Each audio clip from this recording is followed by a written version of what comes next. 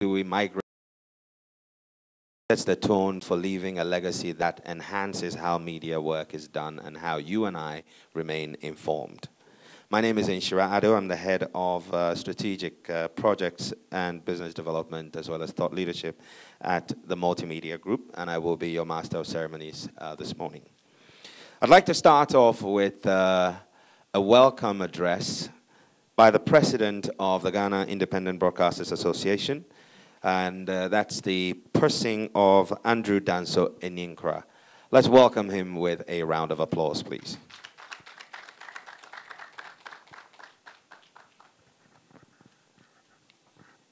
Thank you, Inshira.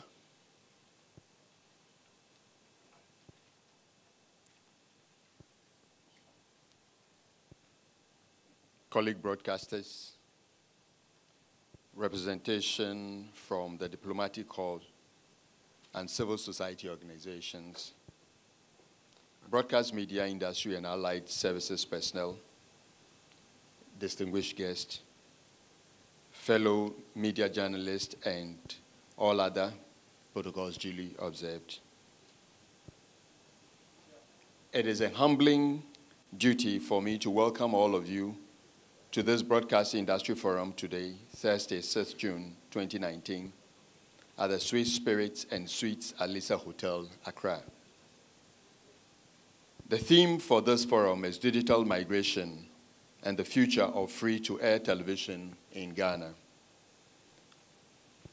The Republic of Ghana signed on to the Geneva 2006, that is the GE06 agreement establishing the digital terrestrial broadcasting frequency plan in the radio frequency band 174 to 230 megahertz and 470 to 862 megahertz. The agreement set 17th June 2015 as the deadline for the transition from analog to digital broadcasting in the ultra-high frequency UHF bands 4 and 5.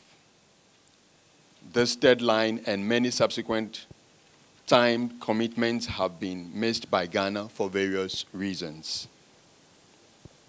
Now, critical among these reasons is the lack of an agreed clear roadmap and policy document guiding the process in Ghana. Over the years, discussions and agreements that are needed to consolidate the migration process and cement the resolve of key industry players to have a universally accepted platform has been frustrated by ambitions covertly overladen with inexplicable intentions. A draft policy document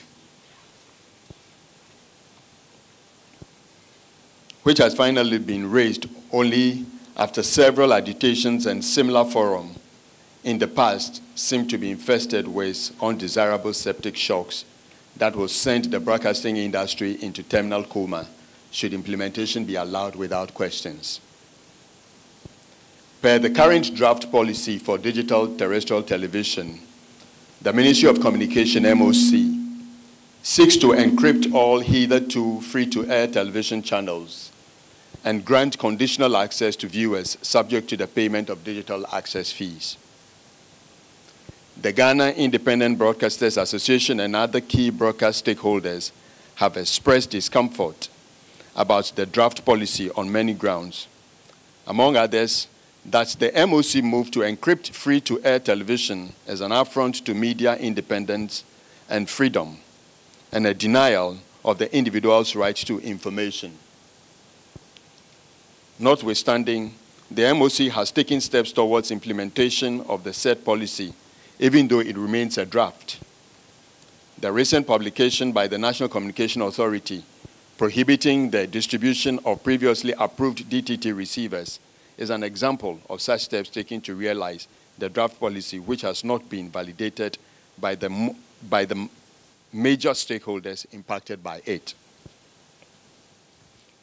Another related issue is the position by the MOC that the governing board of the Central Digital Transmission Company Limited, CDTL, the company, now we don't know whether the company had been formed or is to be formed, but the company formed to manage the monopoly infrastructure for digital terrestrial television transmission in Ghana is to be appointed by the President without recourse to the National Media Commission, as prescribed by the Constitution of the Republic of Ghana. Key among the questions that have come up in this debate include whether the policy of a monopoly signal distributor is the way to go, the impact of free-to-air encryption on the business of free-to-air broadcasters who rely solely on advertising revenue, whether there are alternatives for funding the national DTT infrastructure and developing allied businesses that supports the digital experience other than encrypting program content, etc., etc. This forum will be ably chaired by the President of the Ghana Journalists Association, will take the form of a discussion by a panel of experts made up of an expert from the International Telecommunication Union, ITU, a senior legal practitioner with expertise in media and telecoms, an executive council member of GIBA, who is well-versed in broadcasting engineering, the executive director of the Media Foundation for West Africa, and some executive members of other associations that are related to the media industry. It is our expectation that this forum will shed light on the thorny issues raised and provide much-needed answers on the best way forward to preserve the crucial role of the media in a digital era while safeguarding the democratic culture in Ghana. We also believe that your participation, as well as the live broadcast on some TV channels, live streaming, blogging, and subsequent discussions will contribute significantly in achieving that end. We are hopeful that the time and resource spent here today will go down the history books of broadcasting in Africa as the turning point in giving voice to the industry in choosing for itself what is best and most preferred over what political authority prescribe and enforce. Welcome all and enjoy the discussion. Thank you.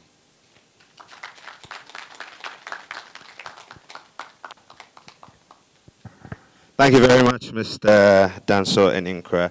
I wouldn't waste any more time. This is a man who doesn't need too much introduction. He's the president of the Ghana Journalists Association, Mr. Roland Afil-Moni. Let's welcome him, please.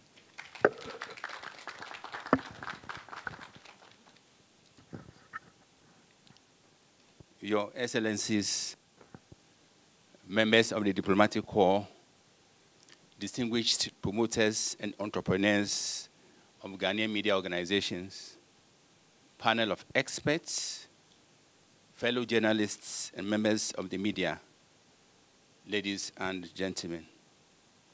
I deem it a great privilege to chair this forum, which gives all of us the opportunity to dispassionately discuss what is thought to be another threat to media freedom and independence, and by inference, the practice of journalism in Ghana.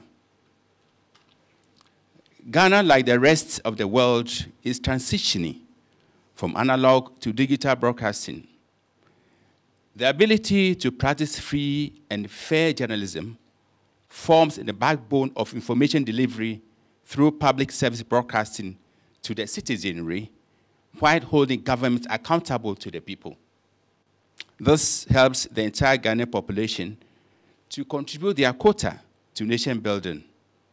It is our belief that digital migration, with its endless possibilities, will help in the socio-economic development of our nation, Ghana.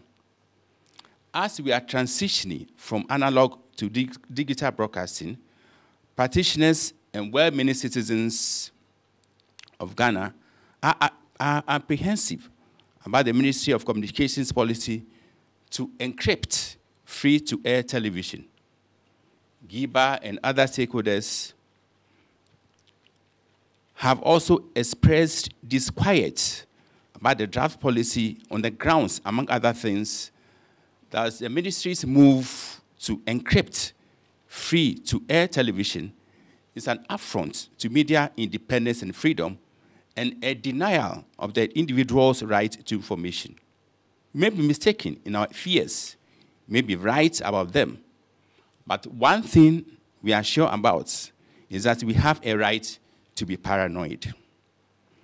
Our Constitution guarantees the freedom and independence of the media, the individual's right to information, and the responsibility of the media to hold government accountable to the people of Ghana. Since the advent of the Fourth Republic, these rights and responsibilities have been tested in diverse ways, including decisions by law courts, and today, our law reports are replete with judicial pronouncements upholding the freedom and independence of the media. As media practitioners, we cannot separate the tools we use in carrying out our duties from the content we produce and deliver. We just celebrated World Press Freedom Day last month, and as a nation, we pledged to ensure that the freedom of the media to operate is ensured as it is enshrined in our 1992 Constitution. The purpose of this forum is to ensure that our resolve is actualized, even in this process of digital migration. I urge all participants of this forum, our government and the listening public, to participate and listen with an open mind and, at the same time, with keen interests, as the matters to be discussed here are fundamental to the growth of our ever-maturing democratic culture. Thank you, and God bless us all.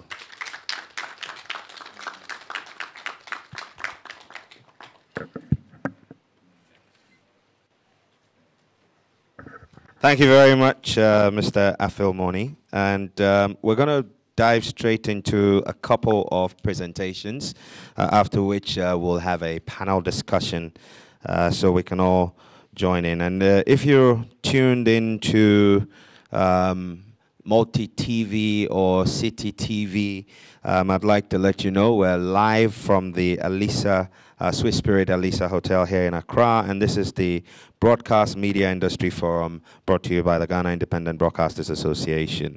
We're live across the country on more than 200 radio and television channels. We also have affiliates around the world, and on the continent, we're broadcasting via channel 421, and also on the GoTV channel 178. We're also on the web. If you go to citynewsroom.com or myjoyonline.com, you'll be able to find the feed there. And also the GIBA, Ghana Independent Broadcasters Association, Facebook link also is sharing a live stream of this very important forum. I'd like to introduce our next speaker. He's an executive council member and also a committee member, very, very well versed in the technical aspects of digital broadcasting. Executive Council of GIBA, representing the free-to-air, and also the chairman for the Legal and Regulatory Ethics Committee. His day job is as Director of Operations for Crystal TV, and also a commissioner member of the National Media Commission, in the person of Prince Harry Crystal. He will be presenting next. Let's welcome him with a round of applause.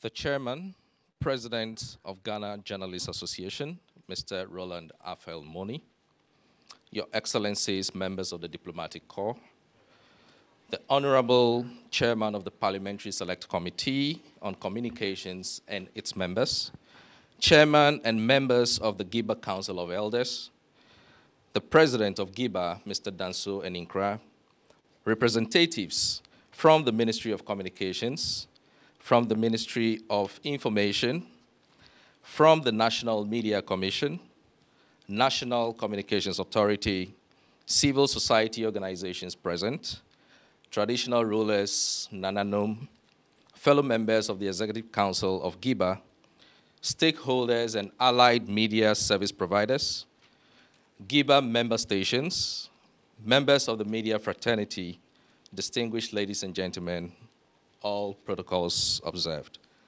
Good morning, everyone.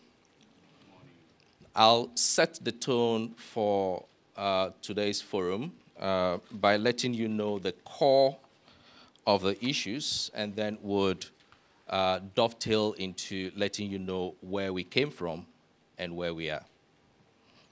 So today, as per the DTT draft policy we have before us, the Ministry of Communication is requesting that all set-top boxes, and for the benefit of viewers, all decoders must have a conditional access system, or what we call an access control mechanism.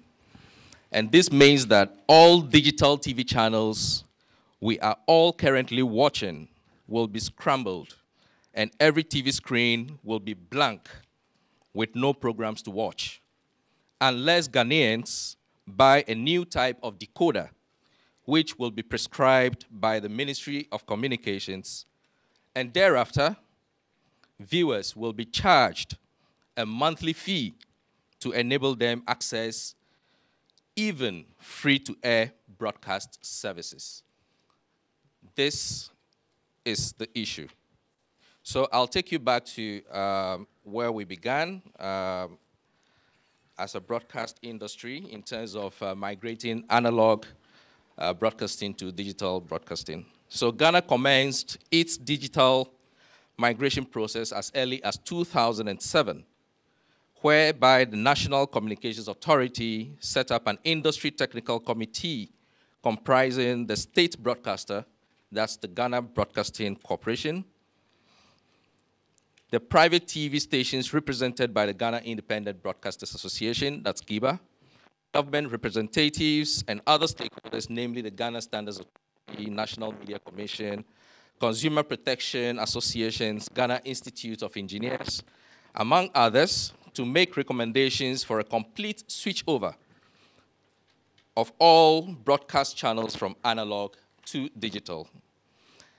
The extensive stakeholder consultations carried out by the committee resulted in the presentation of the August 2010 report, which is referred to as the Digital Migration Roadmap, to the government on the migration from analog to digital broadcasting in Ghana, which was later approved by the government of Ghana.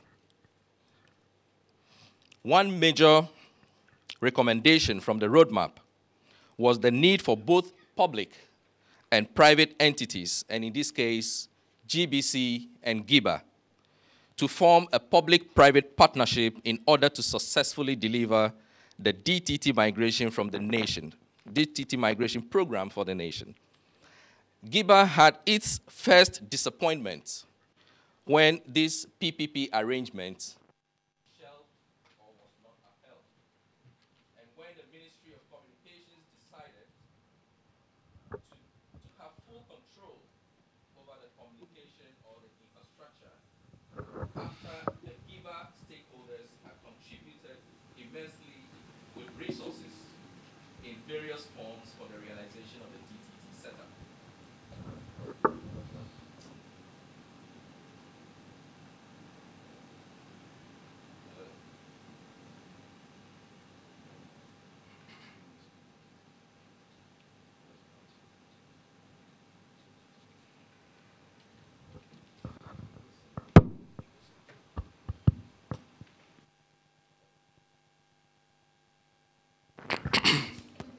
All right, that comes with technicalities, and it happens in. Probably there's a conditional access on the microphone. So, digital migration roadmap, also called terrestrial television receiver standard. Terrestrial television is what we abbreviate as BTT. BT is a poison. But we're talking about DTT. And simply put to Ghanaians, DTT is digital TV. So The roadmap set up a digital television, short television standard by the Ghana Standards Authority to ensure that all DTT free-to-air set-top boxes or decoders and integrated digital TVs, which we call IDTVs, or in your homes you call it digital TVs, conform to the minimum specifications and to protect all and sundry from the dumping of substances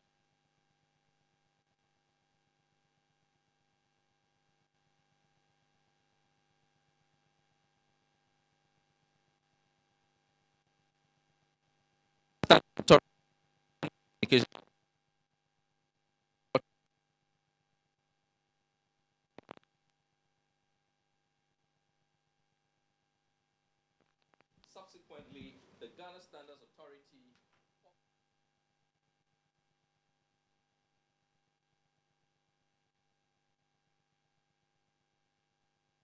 is free-to-air digital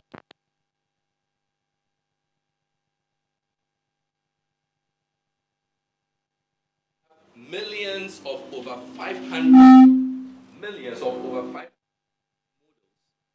of DTT free-to-air receivers, and that is the digital TVs and the decoders, in full compliance with the conformance regime and the GS 1099 standard published by the Ghana Standards Authority. And as a result, many Ghanaians or millions of Ghanaians are receiving free-to-air digital TV channels in their homes, offices, and public places.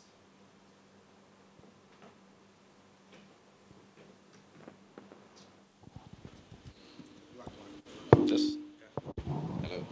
No, it's back to this. Hello. Hello. Okay.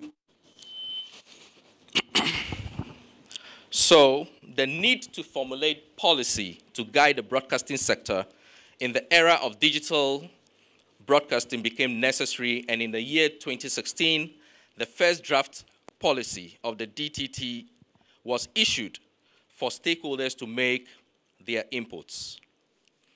In putting together the first draft policy document, the DBMC and the NCA, working with the Ministry of Communication, considered various existing laws, including the Electronic Communications Act, and other several laws, as well as the 1992 Constitution that grants, in particular, freedoms and guarantees the establishment and operations of mass media communication in Ghana. So among other objectives that were set was to ensure that the draft policy, as put together, is to guarantee the availability of all existing terrestrial analog television stations in digital formats in at least their current existing coverage areas. Number two, to make available all existing television households access to digital television services and ensure universal access to existing free-to-air television services. But, and this is where the issue is, but in a sharp U-turn, the Ministry of Communications revised the earlier draft policy and introduced new clauses into the current draft policy as follows. And I'm going to talk about just one or two. The network provider shall implement, the word shall implement a conditional access system to facilitate the collection of digital access fee, which will be introduced to replace the existing TV license.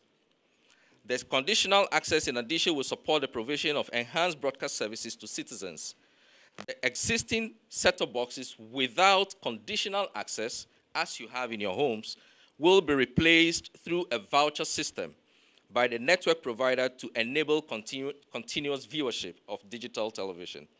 Two, all licensed free-to-air broadcasters, that is satellite free-to-air broadcasters, terrestrial free-to-air broadcasters, and other types of licensed free-to-air broadcaster will be required to encrypt their signals to support the collection of the digital access fee. And this is very interesting. Interesting on two grounds. One, this is a clause that was introduced in December, noted to be the final DTT draft policy stakeholder forum. And number two, it bears the question, how do you want a satellite free-to-air broadcaster to encrypt its signal?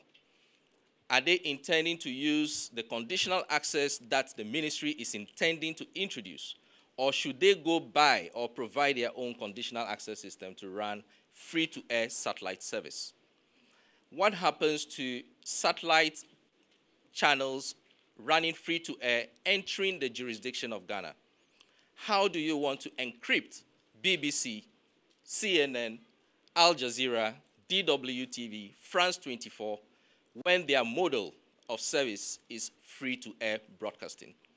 So we do not understand the basis of introducing this clause and saying that free-to-air broadcasters should encrypt their signals.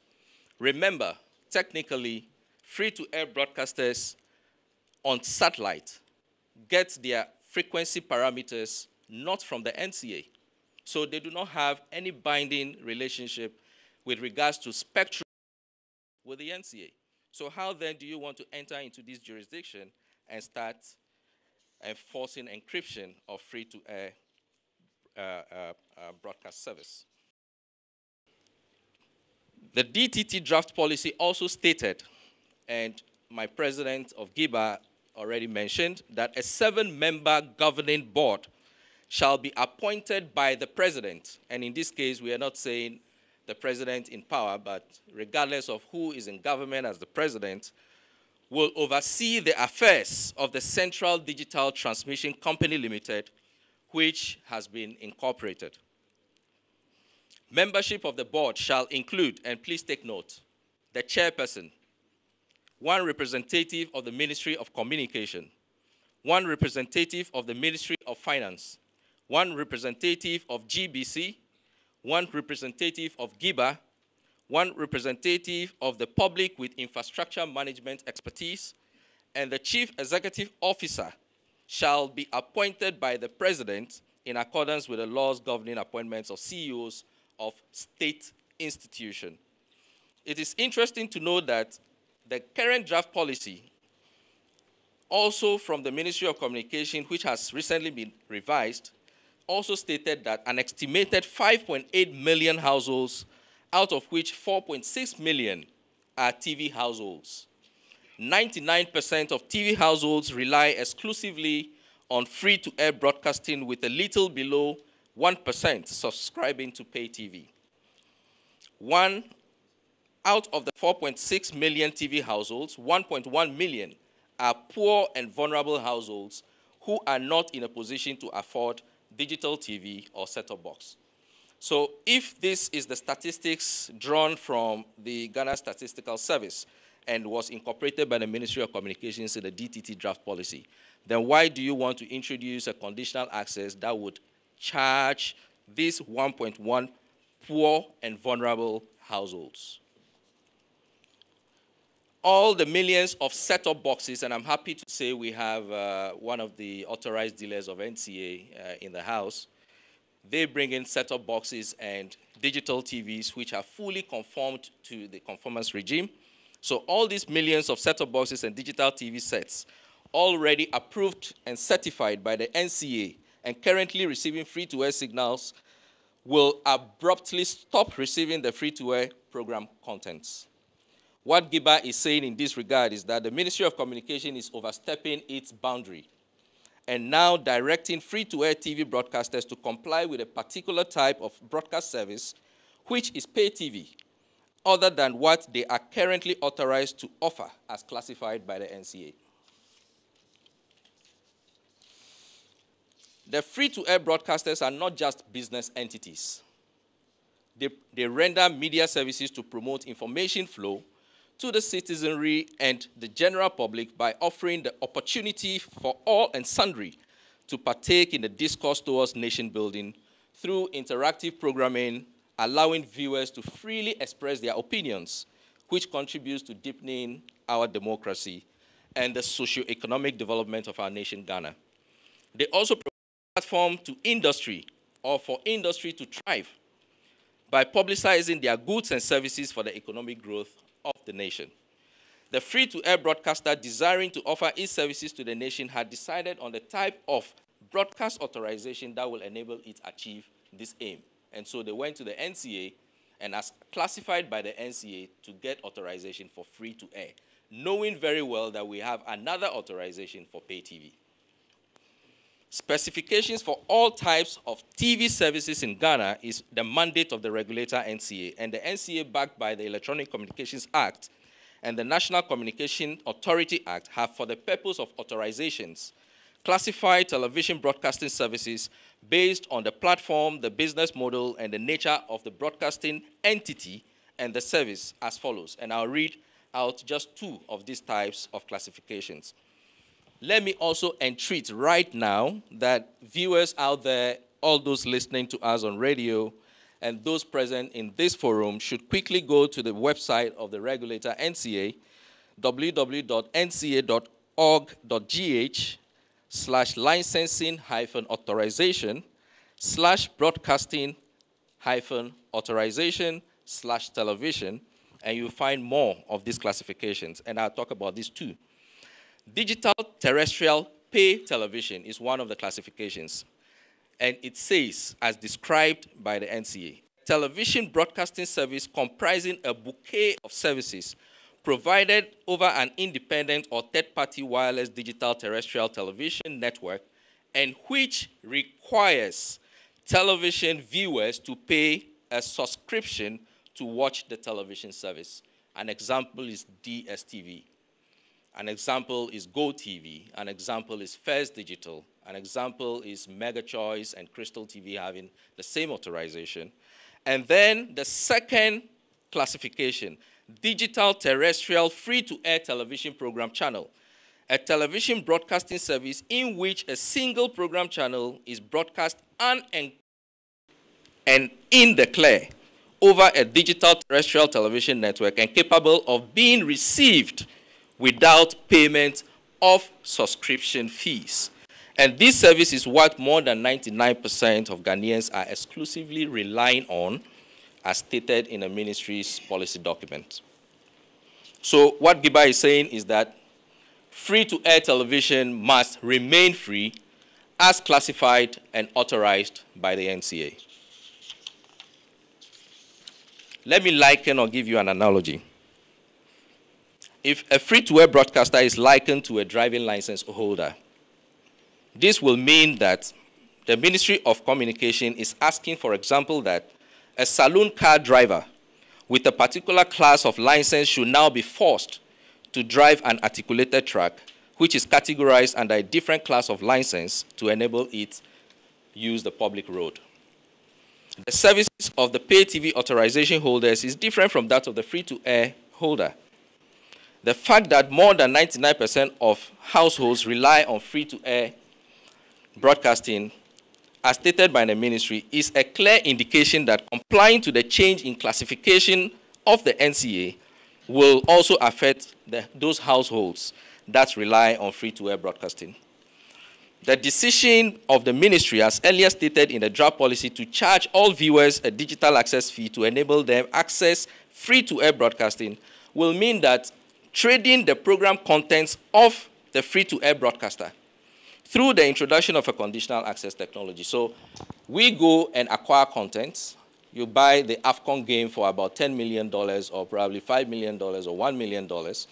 And then the MOC decides they put in a key that would unlock whether a viewer should watch or not watch.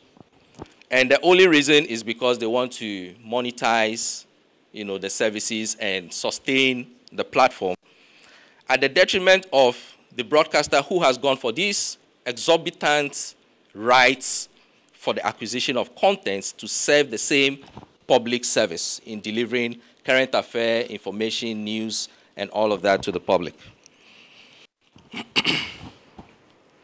So then, the decision, the conditional access system introduced into the set-top boxes has nothing to do with the transmitted signal, but locks or blocks or scramble the content of the content owner. The only relationship the broadcasters have with the NCA and by extension the Ministry of Communication is the need for spectrum or frequency to deliver their broadcast services. Therefore, decisions relating to contents provided by free-to-air broadcasters does not fall within the ambit of the ministry. GIBA is strongly opposed to the proposal to implement a conditional access system, a digital television platform which has been set up primarily to deliver free-to-air television services to the populace. The ministry must not charge viewers to pay a digital access fee to enable them watch free-to-air television, when in fact, it is the broadcasters who will be paying for transmission services on the digital TV platform, and which requires more viewers in their numbers for the sustenance of the free-to-air TV business as classified by the NCA. So not only will the introduction of CA, or conditional access technology, destroy free-to-air broadcasting, but all broadcasting-related services in the country, including television advertising, and the industries that rely on it, because the several needed eyeballs or viewers will be restricted from the continuous viewing of free-to-air television against their rights. GIBA has indicated in other fora that it is not opposed to the idea of raising revenue to support the operations and maintenance of the national DTT infrastructure. We have in fact preferred more efficient and cost-effective alternatives for the collection of revenue, which is tried and tested and accepted worldwide and does not infringe on free-to-air TV services nor individual rights of the viewers. But this appears not to have been considered in view of the recent disturbing publications coming from the National Communications Authority, which is seeking to implement the provisions of the Ministry of Communications draft policy document. The publication was an instruction to the general public, and let everybody hear this. Probably a lot of people didn't see the publication in the newspaper. In fact, the publication was first launched on the Facebook page of NCA on the 1st of April. And some of us were believing that it is not true because 1st of April was an April Fool's Day. But on the next day, on the 2nd of April, this publication was made in the Daily Graphic newspaper. So this publication is instructing the general public not to patronize the NCA certified set-top boxes and integrated digital TVs, which conforms to the legally gazetted standard of the Ghana Standards Authority, GS 1099. So the public was also the public notice also directed dealers like Hisense, Hitachi, NASCO, and so on and so forth, LG, Sony, and all of that, to stop manufacturing type-approved receivers, causing financial loss, and this is a big issue. To further compound the problem, my president hinted on the 7-member board, and I also mentioned it. So in addition to this control, creating a monopoly for the reception devices, it further went to talk about the 7-member board, which will be constituted or appointed by the president. And here again, GIBA disagrees with this policy, which will allow the appointments of the board members of a single monopoly DTT infrastructure company to be vested in the president instead of the National Media Commission, in order to insulate the broadcast media from governmental control. These are matters that should concern every Ghanaian citizen, and hence the initiation of this public forum. It is our hope that the discussions will be held dispassionately and towards finding the best way forward in successfully completing the digital switchover and to forestall any further delays of migrating the broadcasting sector. Once again, free-to-air television must remain free as classified and authorized by the NCA, the regulator. God bless our homeland, Ghana. Thank you all very much.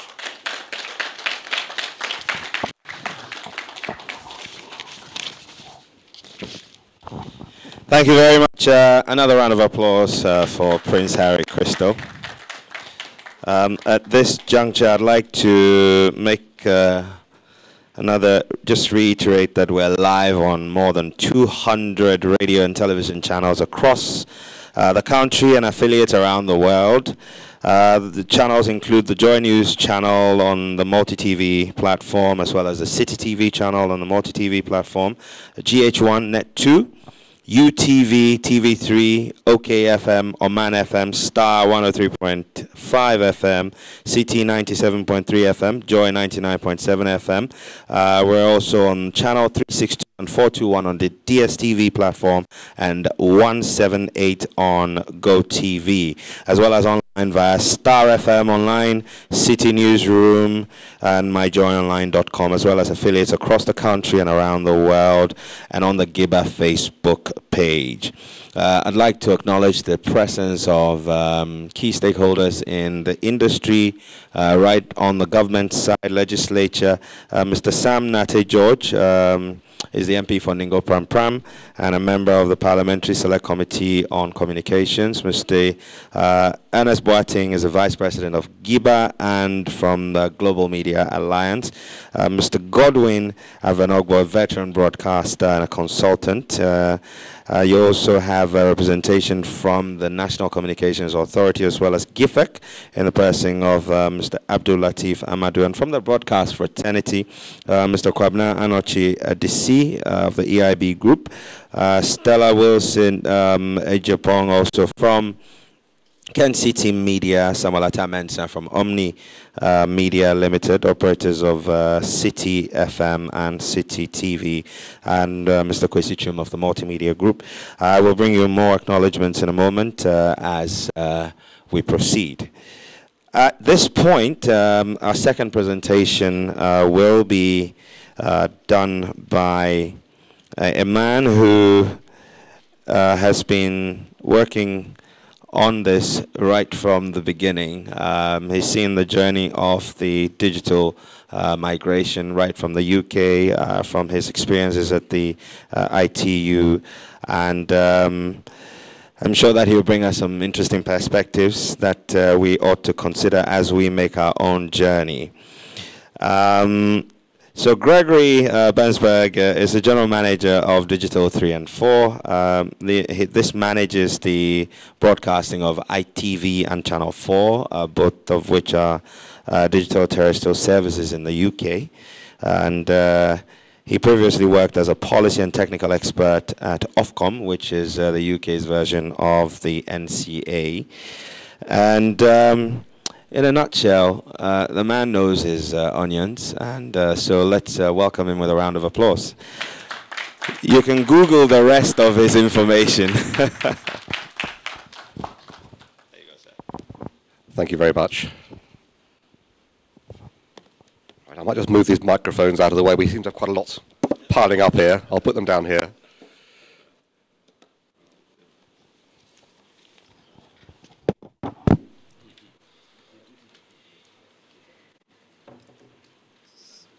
So thank you very much for that introduction and also for the kind invitation to speak to you today. I'm obviously not deeply embroiled in Ghanaian politics and the broadcasting policy. What I've been asked to do is more give you some context of the sorts of issues which you're facing now have been managed in different parts of the world, specifically in the UK, but also within the European Commission, who regulates and imposes regulations on broadcasters across Europe to manage these sorts of issues.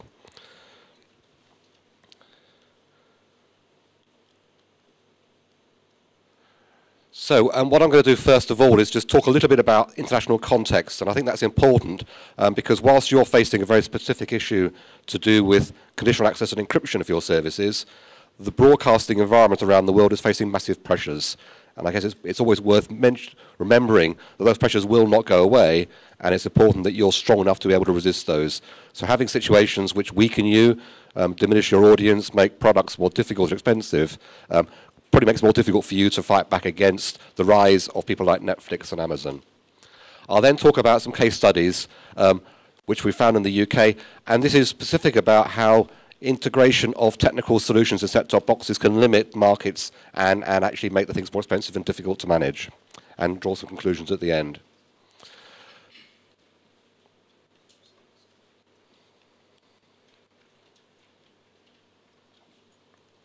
And at some point, we'll move.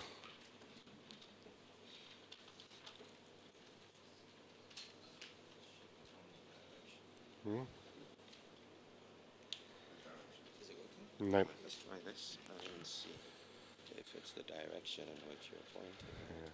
Okay. Let's just turn this off. I'll turn it back on. Okay. Good. Okay, we have a remote, a remote operator on with them. So if you go to the next slide, could you? So the key point I want to make here is the fact that live broadcasting is under massive pressure from around the world.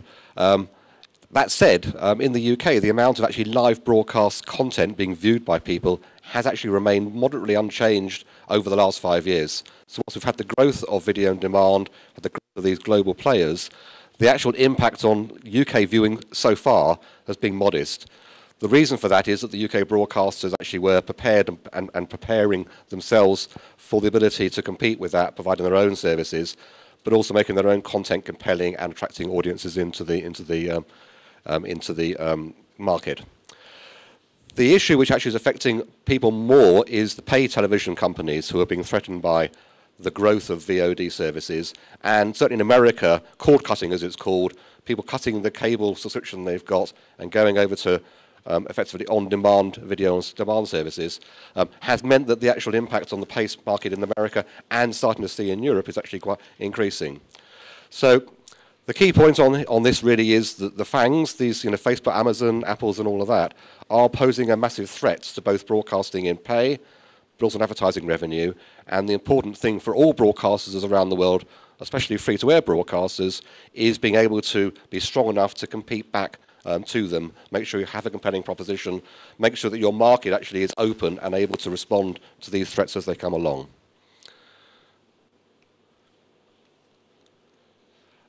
There's some slides here which are detailed. I won't go through them, they're for reference, so if people want to look into those later on, they're very welcome to do so.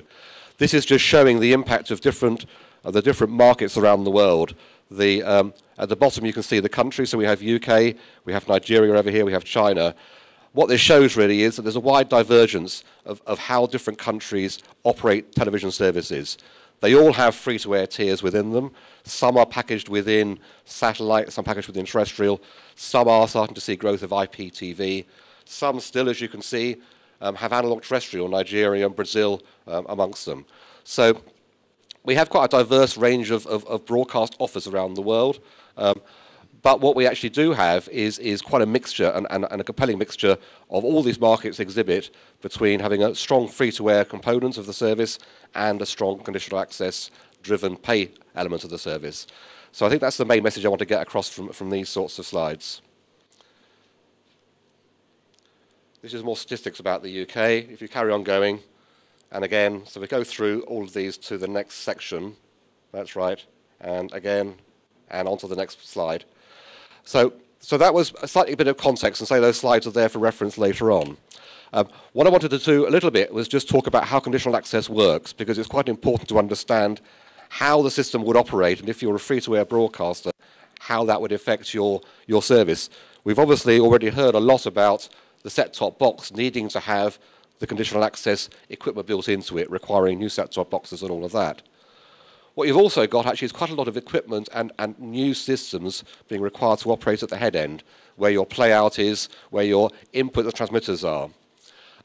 These all have to be consistent, compatible with the CA system which is being used. They all require, generally, a single person to operate a conditional access system. So the thing about CA, to be secure, it's got to be controlled by one entity. It's got to be put in a very secure environment to make sure that it's not pirated, people don't get access to illegal smart cards and all of that. What that generally means is that when you've actually got a system, we've got it here, got a system here where you've got the scramble and the control word insertion, which is all the elements which actually encrypt the service, you've got to get your content to that point. The most likely scenario, I would think, is that that point will be somewhere in the CRA, and therefore all content which happens to be encrypted and scrambled would have to be delivered to this point to get the scrambling done. You may have one or two other points around the country, but it's an important thing to note is that you've actually got to get content to this point and then back to your transmitters again, which will add quite a lot of cost and complexity to the process. So this is an additional thing to think about, as well as the issues to do with set-top boxes and costs and all of that.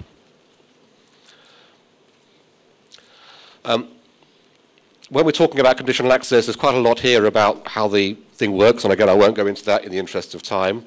If we go on to the next slide. Key thing, go up actually, go back to that one. No, the third-party content one, sorry. That coverage of free aid, yep. So, key thing on when you've got a conditional access system is how do you carry different sorts of content.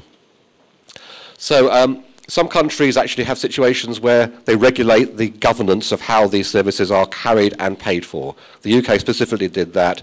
Sky, who were the dominant pay TV operator in the UK, wanted a transition to digital satellite services in 1998, and the ITC, who I was a part of at that time, put regulations in place to make sure that when Sky did conditional access services, it made sure that it only charged customers of those fair, reasonable rates, but also made sure that they guaranteed that anybody who wished to have access to the service could do.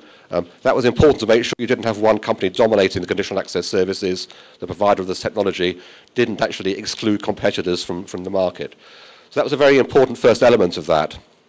When you're trying to put free-to-air into a conditional access system, it's more complicated because, as we say, I've got these three options of how free-to-air operates. The very first one here, if you put free-to-air services in the basic tier of your conditional access service, they are no longer paid, they're no longer free, and therefore we've lost that benefit of having easy access to the services. So in terms of Ghana, that wouldn't make any sense, because actually people have to pay doubly to get the services. The more normal scenario would be the second option, where we have free-to-air services are available without charge, but viewers are required to get an authorised set-top box and an authorised smart card. And this is a situation which I understand is being proposed for Ghana. That means you do have complexity. Set-top boxes, smart cards, authorizations have to be done all the time. You need quite a lot of oversight and infrastructure to manage that. Key issue from that, which we'll come on to in a minute as well, is that once you've started to do that, the set-top boxes you have in your market are proprietary to your market, and therefore you cannot just buy a set-top box or television from around the world. And we have quite a big experience in the UK of introducing this sort of market entry when DTT was first launched, not working very well at all, and I'll come on to that in a minute. The final option, which is one sense much more open and much more flexible, is that free-to-air services can be available with set-top boxes and they don't need a smart card to be authorised. So basically, they're not encrypted. You can have a set-top box which has the encryption for the pay services or for the limited services, but other services are not required to do so. And that's very easy to manage on a set-top box design process. So of the three, the more open and the easiest way to operate it is the bottom one. It allows conditional access to be adopted for those people who wish to have it, but it doesn't require mandatory action for that for everybody to do it. Go on to the next one. Another thing to do with not just conditional access but also digital television is EPG listings. And it's an important element again of access but also prominence about the role. EPGs are the main way most viewers, certainly when going into digital for the first time, can find out what's on. EPGs require the broadcasters to provide information about their content, the schedule, up to 7 or 8 days in advance maybe, and some operator to manage and coordinate that. So quite often the CA provider and the EPG provider end up being one and the same person. So I think a very important question to ask is, if someone is managing the conditional access services, what is their policy on EPGs? What's their allocation policy? What's their charging policy on that? And if we go down to the next slide, this is an illustration of how the UK's EPG operates. This is Freeview Play, which is a new version of Freeview being launched in the last few years in the UK. It's an interactive version with free-to-air. Key point I want to point out, though, is at the top of the EPG, we have the main public broadcast channels. And that's actually a regulation, again, which Ofcom put in place, and that requires that EPGs have to make sure that the main public services are given prominence on EPGs and given open access on all platforms. So that's a way which the government have put in place to ensure that public broadcasters have a good access to all the viewers, because they actually are delivering public benefit rather than just commercial benefit. Okay. So this is the case study I was going to talk about for the UK. In the UK, we launched, as you probably know, DTT, the first in the world, in 1998. There were 6 licenses awarded by the ITC, as it was at that time. One of them went to the BBC, one of them went to Digital 3 and 4, which is now who I actually happen to work for, and that carried the main commercial public service broadcasters across the country. The remaining 4 licenses effectively were commercial licenses, and they were available for lots of broadcasters who wish to buy capacity onto the market. Those licenses were awarded, the 3 of them were awarded to a company called On Digital, which is owned by ITV at that point. And what they planned to do was do a pay service. So they wanted to do a pay service, and they wanted their set-top boxes to incorporate conditional access in that, to allow them to charge viewers for pay services, But similar to the model I mentioned earlier on, the free-to-airs just went straight through with no requirement for encryption. So we had that model at the bottom where free-to-air are unencrypted, the pay were encrypted. And we go to the next slide. However, there was a problem with this in that when at launch there were very few DTT products in the market. Because On Digital were basically subsidizing set-top boxes to drive the market, they insisted that set-top boxes included their conditional access. And what we found was that manufacturers were very reluctant to support the products into the UK market. So products were very expensive and quite limited range of services available. That wasn't the only problem for ITV Digital. It was one of the problems. It meant that the market didn't grow very quickly. I think they had about 500,000 subscribers within about 3 years of launch, but it really wasn't enough. They made some fairly adventurous investments in football rights, which was probably the bigger cause for them going bust, but they did indeed go bust in 2002, and the licenses returned to Ofcom and to ITC. So when they collapsed, the ITC advertised the licenses again for a new type of operation. Some of the bidders were proposing a very similar pay TV model for those 3 licenses.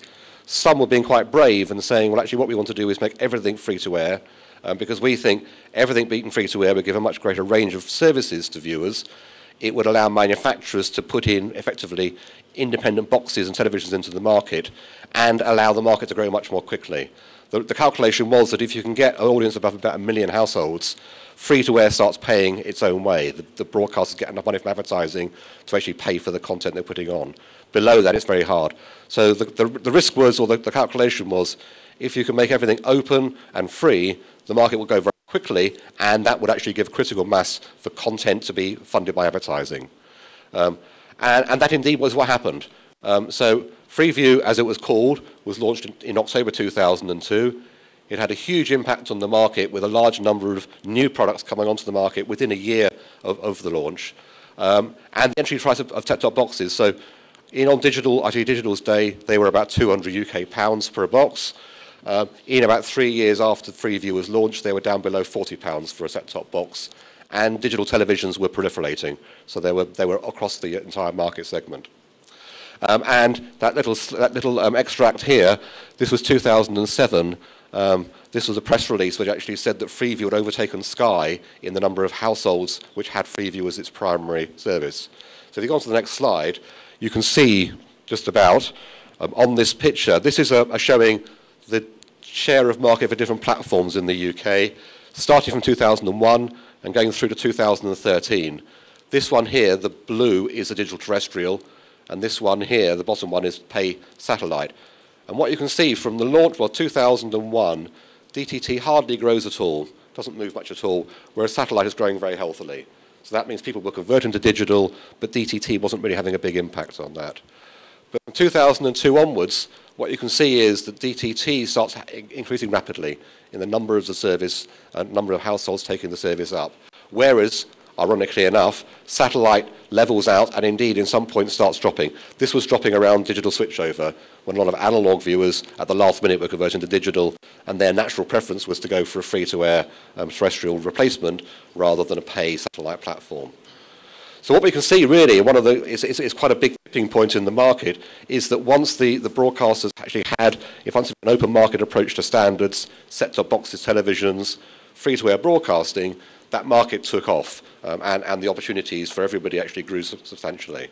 So there's obviously parallels to what you're facing in Ghana, in that if you limit the technologies and limit the options for how people can participate in the market, and you include costs to consumers, it's quite likely that that will slow the market down.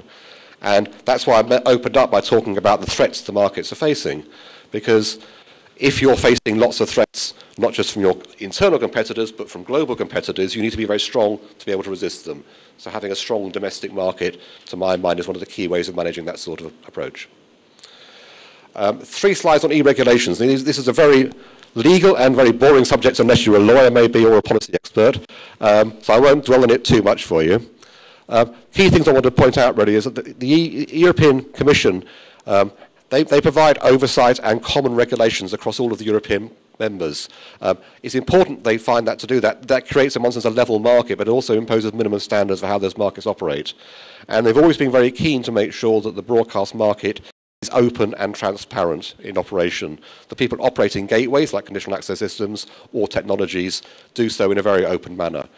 So the first regulation I was going to talk about was actually introduced in 1995. And this basically is a TV Standards Directive. And it's got a number of provisions. But the key one is that the TV receivers have to adopt international standards for transmission of television services. So this was before the standards were actually developed. And I actually was developing the standards in DVB at that time. But it was very helpful that the European Commission said, if you want to launch digital services in Europe, you have to. And as it was, DVB were the only ones in town, so DVB became the de facto standard. What it also required was that integrated television receivers have to have a common interface. Common interface is a means where you can plug in conditional access functionality to what is an open standard receiver. It's a way, basically, for people upgrading television receivers or set-top boxes to have conditional access if they wish to do so, but doesn't require them to actually fit it in any particular place. And the common interface standard is a standard, public standard. It's a very easy thing to adopt and not too expensive.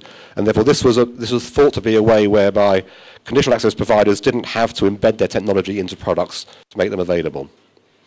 And thirdly, when broadcasters are operating conditional access systems, and the European Commission made specific things about technical services. These are the encryption services, the methods of entitlements, the management of smart cards, the driving of markets. When operators do that, they were required to offer all broadcasters technical services on this FRND. So FRND stands for fair, reasonable, and non-discriminatory basis. That means they can't favour their own services. The prices they charge customers have to be relating to the costs and the benefits incurred. They can't be disproportionate for that. So that was a very important setting of the market, how the market should operate going forward. Go on to the next one.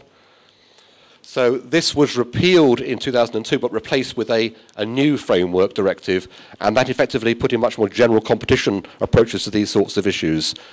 So whilst the principles were intact, they took away the specifics because the market was diverging quite quickly at that point.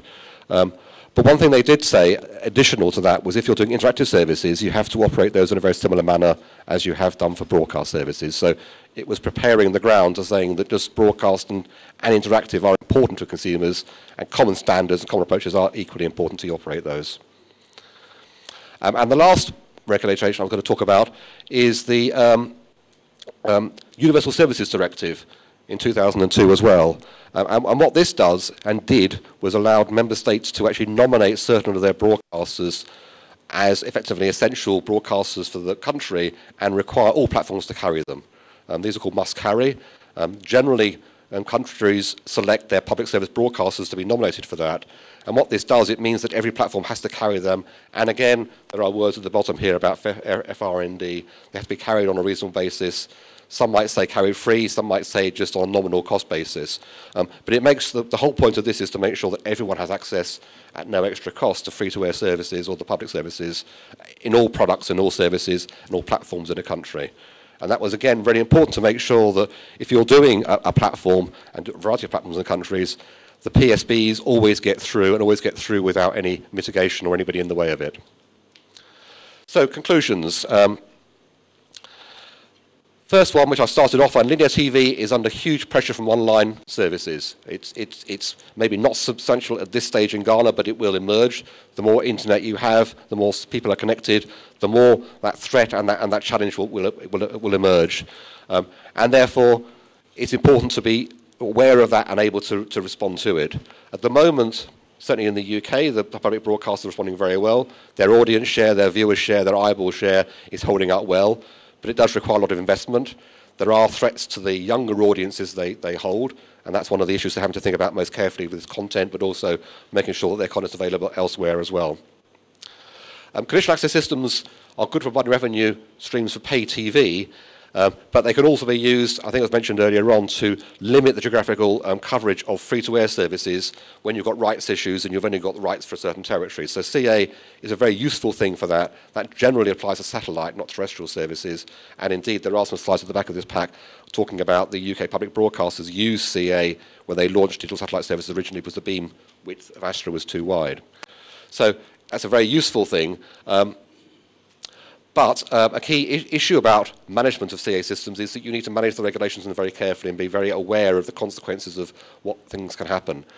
Key issue really is people managing CA systems have to operate in a fair manner, a transparent manner, and that viewers don't get disproportionately complex systems to limit competitive access. Key lesson from the UK experience is that by limiting set-top box design, including additional features, adding cost to consumers, limit that market opportunity, and therefore you'll find you have a smaller market share of those services than if you didn't actually have that.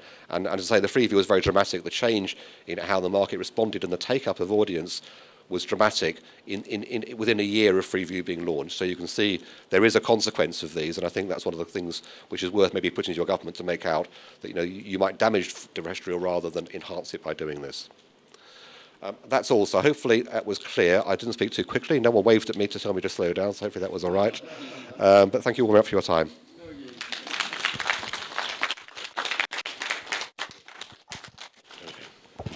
Thank you very much, Gregory, and I think it deserves another round of applause. For a non-technical person, you did make a lot of sense, so I think he did justice to the subject matter. So we're going to go into our panel discussion in a moment, but before then, a very recent engagement or an interview on a program at GH1 involving the two Georges. One is a first name and the other was a surname. So there was an interaction between the Deputy Minister of Communications, Mr. George Anda, and Mr. Samuel Nate George. And so we're just going to watch that briefly, and then I'll hand over to Bernard Avler, who will handle the discussion on the panel. But it gives a certain context of where we've come from and where we are now, and hopefully we can find a way from here. So ladies and gentlemen, please watch this next video. Something that was good, but you're making it better. Okay, now with all due respect, my colleague Sam George saying that there's no engagement with stakeholders as far as the DTT is concerned. Yes, let's move there in wrapping up. Let me just read it for those who may not know the story quickly before you come in. So free to air TV in danger if Communications Ministry implements DTT access control policy. And I saved this for the last because you are the Deputy Communications Minister. He's a member of the Communications Committee in Parliament. So quickly. Okay, so the Ghana Independent Broadcasters Association has kicked against the Ministry of Communications policy to block free-to-air television content in the country. According to the association, if allowed, the policy would wipe away FTA public service broadcasting, which is the free-to-air, and the public's right to freely access free television programming, and Ghanaians' households who rely on it exclusively would lose out. A statement issued by GIBA said it had engaged the Ministry of Communications, the Ministry of Information, the National Communications Authority, the Parliamentary Select Committee on Communication and other stakeholders over the years with no response or attention to the concerns it raised. GIBA would like to reiterate that it was not part of the meeting of the Ministry of Communication to finalize the policy document as stated by the Minister. So they weren't. Well, you see, and again, I started by saying that it is not true that stakeholders have not been engaged. Okay? Now, there's a draft policy that was circulated to all stakeholders. All stakeholders were given a time to submit their written submissions. Mm-hmm. Okay? Now, as at the time that the ministry took a decision to meet with all stakeholders, GIBA came and said that one or two of their members were not going to be available. However, the members of GIBA who are on the DTT platform, okay, were present in that meeting. Okay, so it's like Sam George, he runs a school. He's having a PTA meeting. Then you are the chairman of the PTA, but your children are not in that school. And you say that you cannot go. But me, I'm a parent there, and my child is in that school. between you and I, who has a better interest in the decisions that are going to be taking place? And indeed, that meeting was held. Every other stakeholder was there. Every other stakeholder was there. Okay. And indeed, hold on. And indeed, in Gibbons' submission, there is nowhere in Gibbons' submission that they suggested that the consideration for having conditional access was problematic. Okay, so we cannot keep on taking 5 steps forward and then 2 steps back. Okay. So for the benefit of our viewers, Mr. Honorable Land, I want you to explain to us what this whole DTT thing is about, some before you come in quickly. Oh, that's a whole topic on this one. Okay. So basically, in line with the international convention, we are switching over from analog TV broadcast to digital TV broadcast. Right. Now, that would free up significant amount of spectrum that is being underutilized or not effectively used under the analog regime. When we go through the digital regime, we'd have a better use of national spectrum, and that spectrum can then be put back into other sectors of the communications industry. It can go into data, it can go into voice, etc., etc., etc. So it started from their administration. They started through KNET to build a national DTT platform. Okay, over 42 sites have been built across the country. Has 40 channels that you can plug in and broadcast. There's a head end that has been built. We're finishing up that work. So now, if you have digital content, all that you have to do is to take your content and then plug in. You don't have to build your own transmission. You don't have to invest in transmission. So the game of the day now is content, because the government is taking care of the infrastructure as far as transmission is concerned. Now, there's also the TV license, okay, which is the law, okay, which requires for people that have access to certain devices that view content to pay a certain fee. I think it's 36 cedis a year.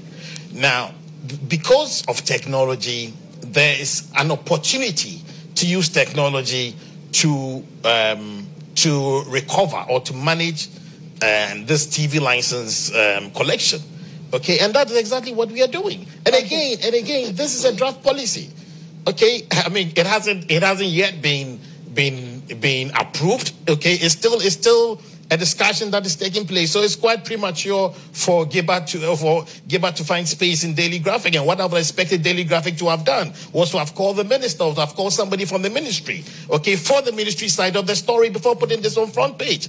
Okay, we waste a lot of time. The same thing happened when we're doing this 300 community satellite TV project, where Gilbert went and on all the airwaves, and we're saying that the government is handing over the management of the national DTT platform to a Chinese company. Okay, his constituency benefited. Why didn't he tell his constituents that he didn't want the StarTimes satellite TV project that was coming to his constituency? Okay, so Gilbert is misinformed. Gilbert is misinformed. He says Gilbert is misinformed. He says that all the stakeholders were engaged, but are Gilbert's concerns valid from where you sit? Well, I think what's going to settle this is, and I'm happy I'm here with him, I wouldn't want to use the word open challenge, but I think it will help this discourse if the ministry would make available to the Committee on Parliament the minutes which will have the attendance of that final meeting. Because the minister is on record to have said that I was present at that meeting representing Parliament Select Committee. Where did she say that? Oh, she said that to me, and she said that to the committee chairman. We've had conversations on this. And she said Gilbert was present. She actually mentioned Chief Crystal Jirako as being present at that meeting. So I'm coming. And that's what I'm saying. And that's why Gilbert, I'm coming. George. There were series. It's important that I make this intervention. No, but Gilbert is talking about the final meeting. Yes, it's the final meeting. He's talking about the final meeting. George, so there's no way that the minister would say that Gilbert as a body was present at the... So you have been watching a forum by the Ghana Independent Broadcasters Association. Now, they are registering their displeasure against a proposal by the Ministry of Communication to introduce conditional access when it comes to free-to-air television. The argument by the Communications Ministry is that everybody is moving from analog to digital television. And so it's time now for Ghana to also do that so that we can be able to have a lot of freed up space which have been used over the years. But Giba is arguing that this movement is not going to go right when it comes to access to television. Earlier, we heard from the president of the Ghana Journalists Association, Roland Afel Money, who explained why the introduction of the conditional access will not be right when it comes to the proper practice of journalism. We also heard from an independent broadcaster who is Harry Crystal from the Crystal TV, who also explained why this introduction of conditional access will not be right for the viewer, because if broadcasters are already paying for space, the viewer should not also be taken through going to pay again to access free-to-air television. And then we heard from an international broadcaster who is Gregory Densberg, who also explained how over the years it has been practiced elsewhere other than Ghana. So let's go back to the Alisa Hotel and listen to the panel discussion. We have a lot of experts when it comes to the practice of journalism and then how it has been introduced or practiced elsewhere and what Ghana can learn from the introduction of the free-to-air, or the introduction of the conditional access when it comes to free-to-air television. You're still watching TV3 and we're live on DSTV channel 279. My name is Grace Hamwa Sari. We're back shortly to go back to the Alisa Hotel for the continuation of the forum by the Ghana Independent Broadcasters Association. You're still live on TV3. We're also live on DSTV channel 279. We'll take you to the Alisa Hotel where the Ghana Independent Broadcasters Association is holding a forum explaining why the Ministry of Communication should not go ahead with the introduction of the conditional access to free-to-air television.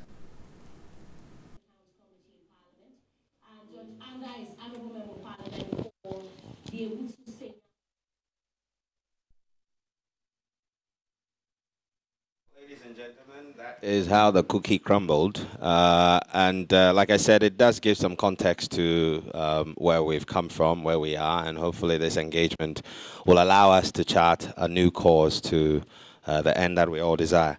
I'd like to hand over at this point by inviting Mr. Bernard Avler, who is the City Breakfast show host, as well as the general manager for City TV and City FM. Let's welcome him with a round of applause. Thank you. Thank you very much, Inshira, and good morning or good mid-morning to all our listeners and viewers across the various platforms. This is a very important industry conversation to try and bring clarity to an issue which has very often been obfuscated by technical jargon.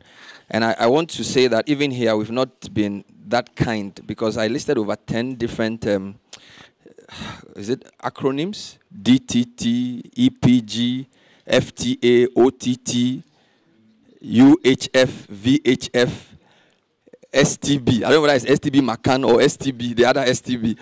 You know, and then there's FRND. You also added more. And then there's one that I couldn't even understand, NDBMTC. What about these things mean? I don't know. We'll break it down. It's a program that's meant to throw light, so it's not just a panel speaking and talking at you. We have a nice audience who will ask more questions for clarity's sake. So who is on the panel? So some of the speakers are on the panel. So earlier on we had Prince Crystal. So please come up, put your hands together for him. He's coming up again. He is he's an executive council member of GIBA, and he is a director of operations for Crystal TV, and a commissioner member of the National Media Commission, and he's the chairman of the Legal, Regulatory and Ethics Committee of GIBA. So great to have you, Prince Harry Crystal. We also have the man who gave the British context and the European angle, Gregory Densberg. Greg, you need to come back. Thank you very much. He's the general manager and of Digital 3 and 4, and this manages the broadcasting of ITV and Channel 4's digital terrestrial services in the UK. Previously worked as a policy and technical expert at Ofcom. And if you know anything about television regulation in the UK, Ofcom is a very important body. So thank you, Greg, for being here. We also have a legal context. So in analyzing the issue, there's a legal aspect, there's an engineering aspect, there's an economics, market industry structure aspect, and then there's a media freedom aspect. So we're very happy to have, I think, the youngest dean of a law school in anywhere in the world before he became the age he is now. So we still have the record. Kofi Abuchi is also managing partner of Axis Legal Solicitors. Kofi, thank you for being here. I want you to be closer to me. I need you to be closer to me so that when the picture is taken, I'll look nice. Kofi, thank you. You are not in bow tie today. You're usually in a bow tie. Kofi, great to have you on the program. And we're privileged to have, as I said, the issue has a very important global context. So access to media is part of media freedom. And indeed, Al Jazeera published an article a couple of days ago about how global media freedom is fading. And some of the country context, it was about whether you can put on your television at all, who controls the space. So media freedom is not just whether a journalist is shot or not. If you can't access TV in an affordable manner, it's media freedom. And because that aspect of the conversation is very important, we invited two heavyweights. So Chairman for Life is here. He is Kwesi Gyana-Pintin, who is the Nana Kwesi Gyana-Pintin, former chairman of NMC. He's on the panel. Nana, thank you for being here. Thank you very much. Put your hands together for him. And last but not least, we also have the vibrant executive director of the Media Foundation for West Africa in the person of Suleiman Brahma. Suleiman, thank you for being here. You just had your Salah yesterday, so you should be resting, but you are here for God and country. So listeners here and viewers, we want to put the issues in context. So as I said, the industry has legal issues, and law is the foundation for everything. So we need to understand what are the legal issues here. Listening to what the panelists, the speaker said earlier. So there's a process that was kickstarted in 2006. 2010, Cabinet approved something. There's supposed to be a draft policy, but or alleging that government is implementing or making announcements drawing from a policy that is draft. Okay, what does that mean? We are told that the body that's going to manage the DTT platform is supposed to have certain composition. We're told that as it stands now, that composition is not properly being followed. And what are the dangers of having a government-controlled manager of a platform that's supposed to be like an arbiter? So those are some of the legal questions we have. And that question in my mind is digital migration a government-led or government-driven process? Government-led. So that government leads but industry determines, or government leads and drives. And I'm looking at the legal guy because you need to set the legal foundations for us. And your own thoughts about the way we are going about what the legal issues here. Then I'm going to come to the industry. Chief, Prince, you need to come back to us, okay? So what government wants to do in terms of, for example, the conditional access within the DTT platform, how is that going to affect the players in the industry? You need to be more specific. Who's going to be affected? Is it the regular TV stations? Is it the device importers? Is it the viewers? How is it going to change the economics of the platform? So how is the policy going to redefine the industry? You need to explain that without any jargons. I don't want any more jargons. I'm tired of your jargons. And I'm going to ask Greg to give us a more sort of softer comparison. Okay, which other countries have done this? How did they do it? Has any country had? I mean, we've missed the deadline like 3 times. Is Ghana an outlier, or this is how it happens everywhere?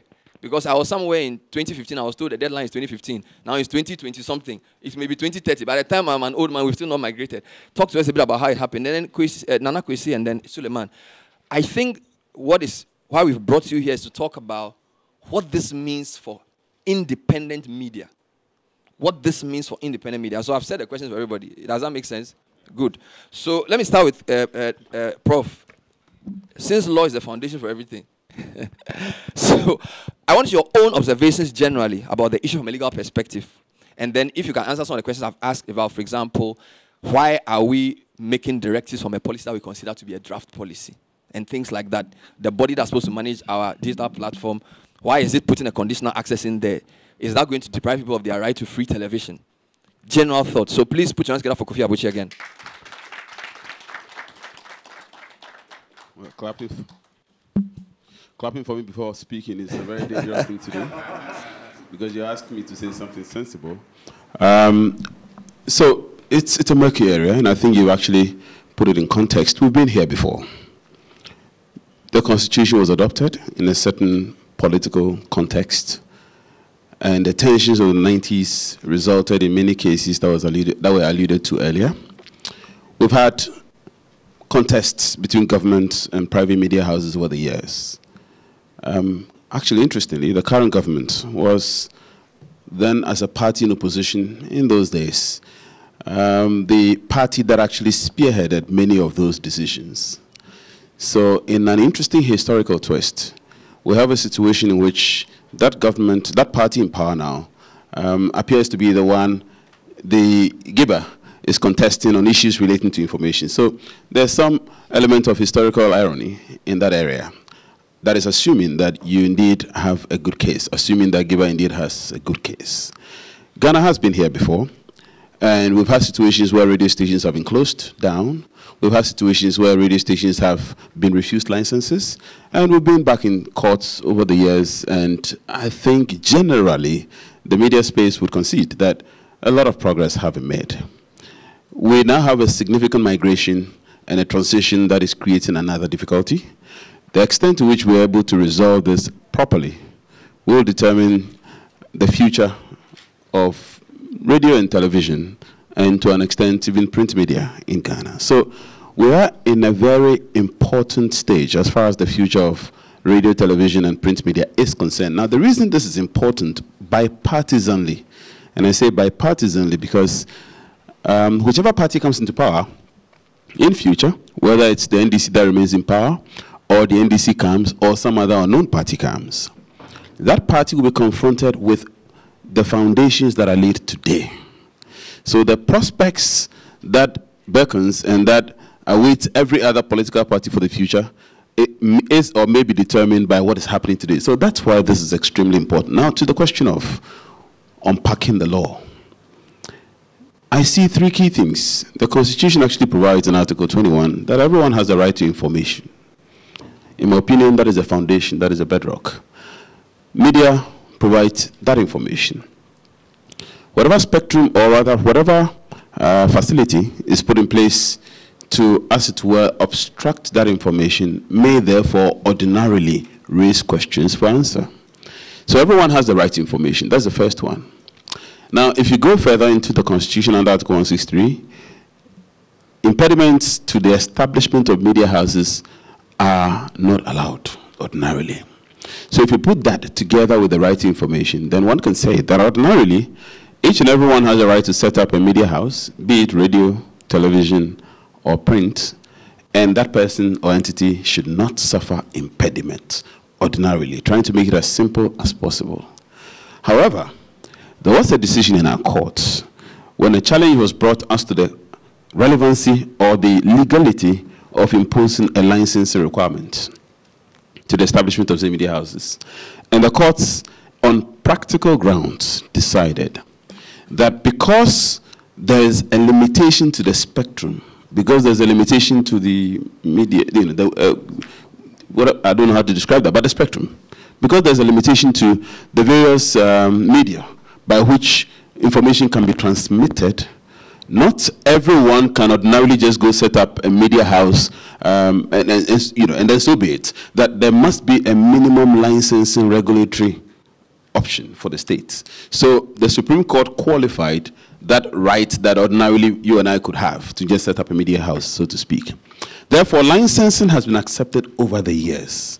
And I'm saying this for us to understand that restrictions or limitations are ordinarily allowed. Now, in coming to this conclusion, the Supreme Court mentioned something, and I'll probably end here for others to also have their bites. I'm sure we can come back again for the legal conversation moving forward.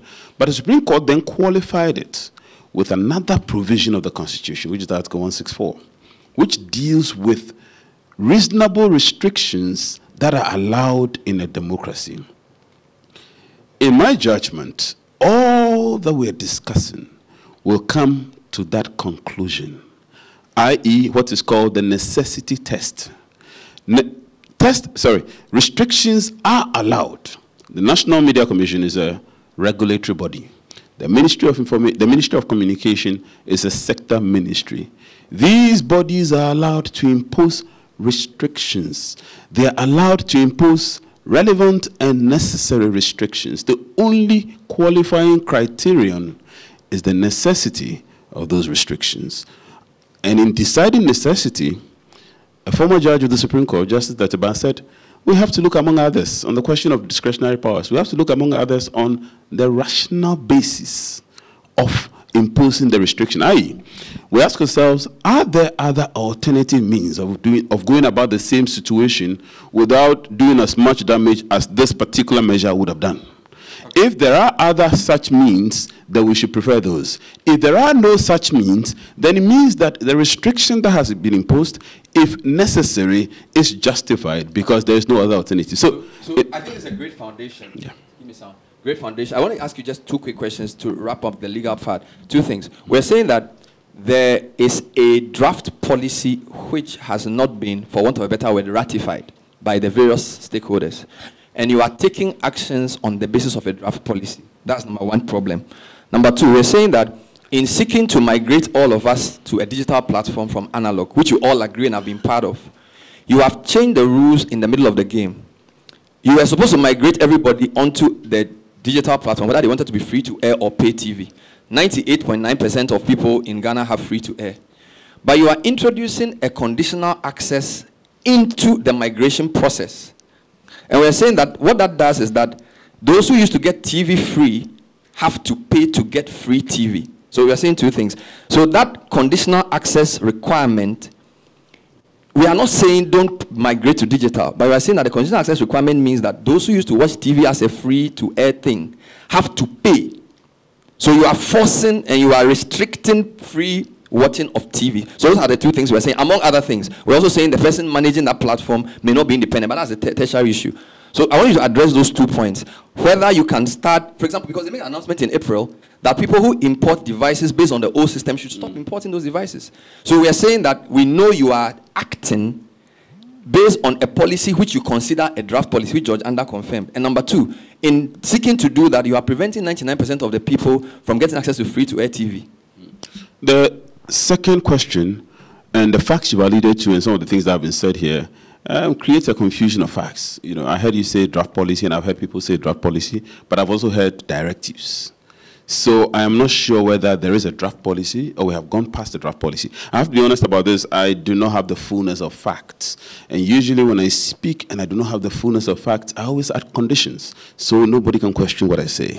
So if the policy is a draft policy, then actions cannot be taken on the draft policy because draft is draft, temporary, in the process of review, consultation, etc. So it's not completed. So if it is a draft policy, then I do not see how directives have been issued. And you are saying directives have been issued. And I think I heard that this morning as well, that directives have been issued. If truly directives have been issued on the draft policy, then in substance it is no more a draft policy, i.e. if indeed it is true that directives have been issued. Now on the other question of whether you can actually put restrictions on people making payments, etc. As I indicated, discretionary powers, when conferred on a body, can be exercised by that body. In the case of restrictions on the media, the test is necessity, i.e., is the imposition necessary and justified, i.e., is there an alternative means by which this same policy could have been implemented without that restriction? If there is no alternative means, then it means it's necessary. The only problem, as one can see here, and from the standpoint of my background as a constitutional law person, I was introduced earlier as someone with expertise on telecoms. Let me say that is not true. So while I thank that person for giving me a future aspiration on what I should specialize in, I'm not yet there. I'm not an expert in telecom matters. But in terms of, from the point of constitutional law alone, some impositions or levies sometimes come in the character of taxes. And the Constitution has a restriction on the imposition of taxes. So whatever levy is imposed on citizens that may have the character of taxation, there's a requirement that Parliament have to approve it. So again, I'm just unpacking these things for us to have clarity on the issues. If it is again the case that there's going to be an imposition of a levy that all of us have to pay, then my expectation is that there must be some parliamentary oversight. But as to the necessity, as to the justification, I will not want to make a direct pronouncement on it, except to say that some of these things only the court can decide. So I've given the principles. One of them is necessity, or the key one is necessity.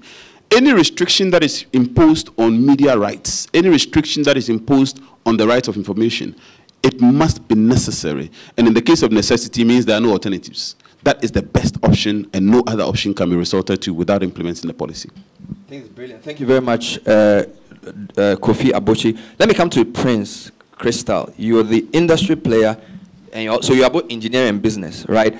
So you're saying there was an announcement in the newspapers that the government or the Ministry of Communication was saying people who import certain gadgets should stop. And you're construing that to be laying the grounds to implement parts of the draft policy which has not been agreed on. Great.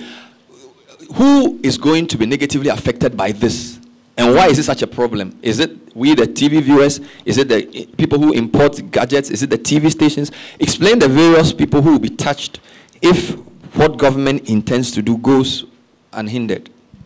Thank you very much. I will touch on this, but I'll quickly go back to the first question you asked about what is the role of government in the whole digital migration process. Now, there are two basic roles. One of them has to do with spectrum dividend, which I would explain. And the other one has to do with the fact that you want to help the consumers or viewing populace of Ghana easily transition from analog to digital. So government has an interest in ensuring that its citizens continue to watch TV unhindered, whether in analog or in the transition to digital. Now, spectrum dividend simply means that if you take 1 to 10 as a scale of preference, and these would represent the frequencies you give to a TV channel, TV3 may be occupying channel 1 or frequency 1, but in the analog domain, that would be the only entity occupying that space. But in digital, it will give rise or give birth to many more channels using the same channel 1. So what happens is if Ghana should have 5 channels in all, then in digital, you could have 5 plus an extra 19 space available for new channels to come on board using the DVB-T2 technology. Now, that space that is left between channel 2 or frequency 2 all the way to frequency 10 on the scale of preference would be what the government would achieve in reserving space or conserving space. That is what we call spectrum or spectral dividend. So government needs this resource to be able to churn out new services. And as a result, when we migrated from analog to digital, we gave birth to new services such as 4G LTE, long-term evolution. And then we also are looking forward to bringing on board 5G service. So these are things that government has an interest in. Now, coming back to the impact and implications of implementing conditional access in a DTT setup. Now, as I have already alluded to, we have authorization specified for free-to-air broadcasters by the NCA. And we also have another category for pay TV. So the primary effect would land on the broadcasters' authorization they currently hold, because their authorization is meant to serve the people without encrypting the signal and leaving the channels in the clear, so that regardless of whichever decoder or whichever TV set you have, you should continue to watch TV unhindered. But when you do so by introducing a conditional access, then you are creating a monopoly, because the conditional access software is a proprietary license that is given to an entity, whether it is government or it is the operator or the BSD, broadcast signal distributing entity. What it means is that you are creating a monopoly, and everybody in Ghana is to go and get one type of decoder to be able to continue watching TV. So that's an impact. Now, if I dovetail into... As we speak now, different people can buy different decoders to access the content. Yes. But if the directive we saw in the newspapers is to be followed, all those devices can no longer receive free-to-air. They can no longer receive free-to-air, unless you go and add the new prescribed box to what you currently have. That would be the only way you can continue. And you're saying that would disadvantage the TV operators, the content providers, who are already sending their content to the existing channels. Yes, the reason is because our model or free-to-air broadcast model is dependent on the number of viewers to drive your advertising revenue. Not pay subscription. Pay subscription is collecting money from each and every individual for the content they access so that the subscriber-based entity can survive. So number one, it will affect you and me. Correct. Who else is going to be affected? The viewers. In what way? Fundamental human rights. Article 21, 1A, says that every individual in Ghana or every individual has a right to access to information and freedom of the media. So when you do so, someone living in Kasina Nankana or Laura district, who is a charcoal seller, who needs to know how he's going to tamprint the next ballot. When you put in conditional access and he comes home and is unable to subscribe or pay for the TV license or the digital access fee, you are curtailing access to information. Don't forget, he's told you that there's no right which is unfettered. And he's also said that we will determine whether that restriction is necessary or not. So keep that in mind. So in answer to that, we have preferred alternatives, about 3 or 4 alternatives to implementing a conditional access. And that is why I said, up till now, the Ministry of Information and the Ministry of Communications are not discussing those options. What are those options? 1, it is obvious that the TV stations who are requiring the services of the DTT platform, let the viewers understand that in analog, every TV station transmits their own programs from whichever location. That is why when you tune your antenna in one direction, you can't receive the other one very clearly.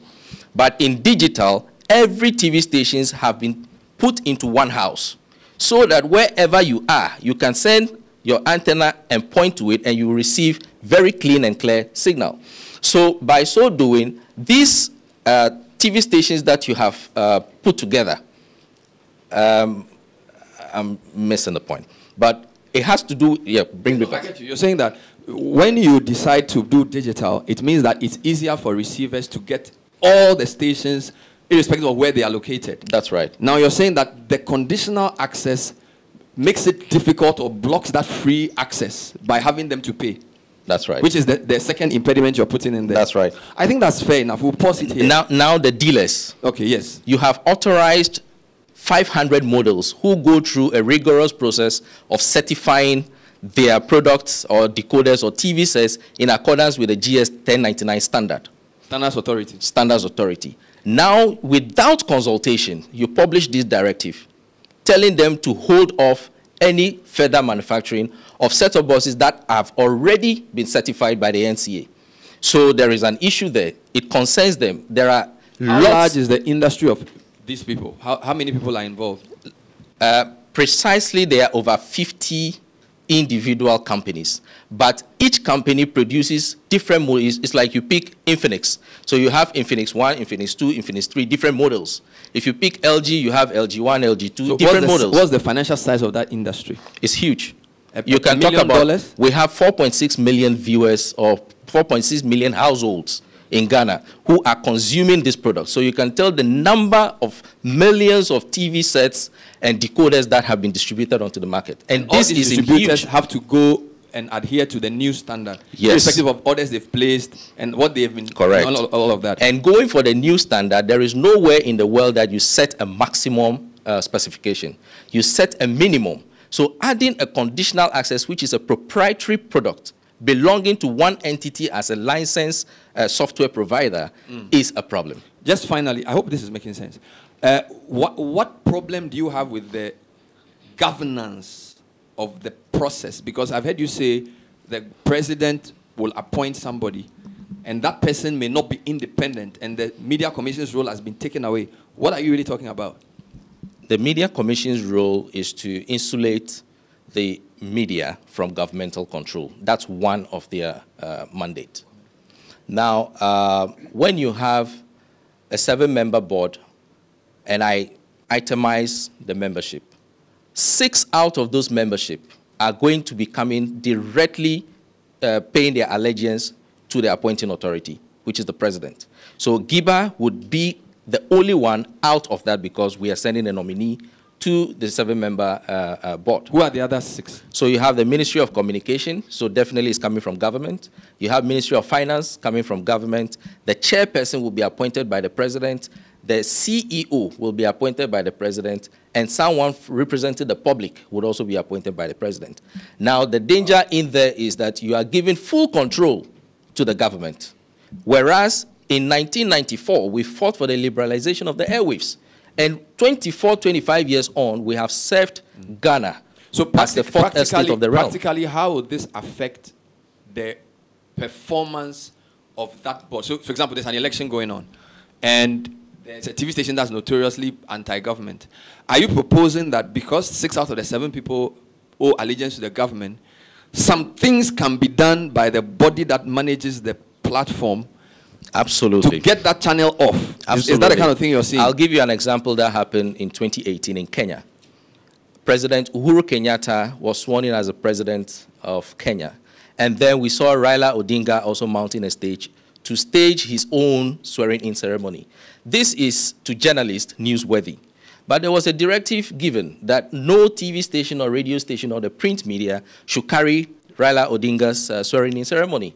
So what happened is when the TV networks and radio networks carried it, immediately a call was placed to the DTT platform or the managers of the platform, and these channels were shut down. Who manages the platform in that country? I do not know the name, but it is also within the remit of government. It's a similar arrangement to what this is being proposed here. It's a similar arrangement. Very interesting. I think you've said enough. Has it made sense? Can we move on? Good. So now I want to bring in the media governance angle. Okay, so Nana, you've chaired the Media Commission. You've done media for many, many years. What's going on here from where you sit? What's going on? I don't know. You don't know what's going on? Well, actually, I thank you for the opportunity, and I agreed to participate in this in a way to widen the discussion. I know that we are focusing on the issues before us now, but they go further. And if we do not seize this opportunity to make that comment, we will be missing something. Last year, the Media Commission organized a press conference at which we sounded the alarm.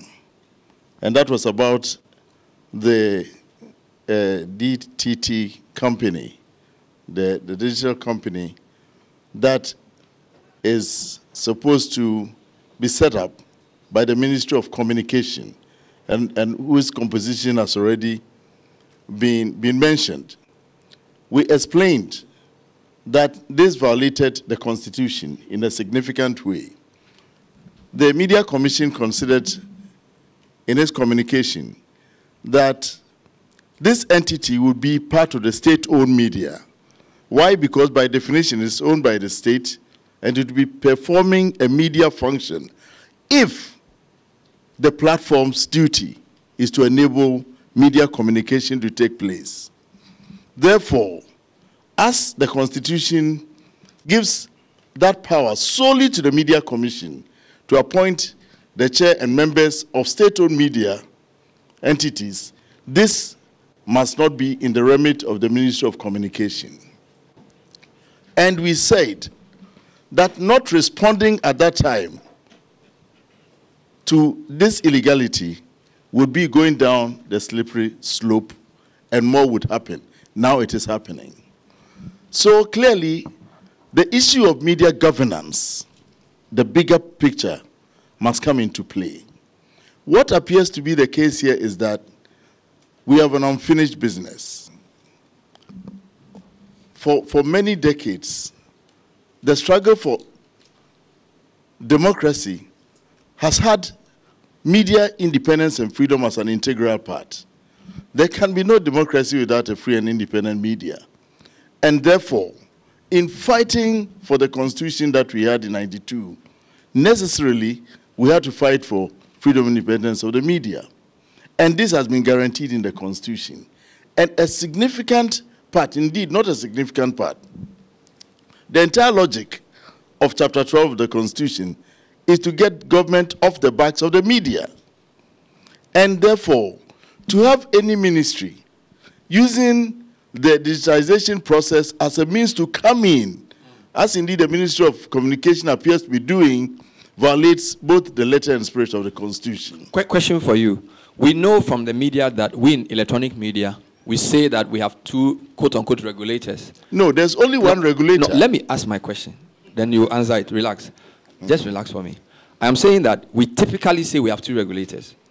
From the technical side, the NCA, and from the content side, the NMC. Now, explain to us how the NMC is set up, which makes it a more worthy representative of independence than the NCA. You get my point? Yes. Explain how the NMC is, which makes it a more, how shall I say? Yeah, that's the word.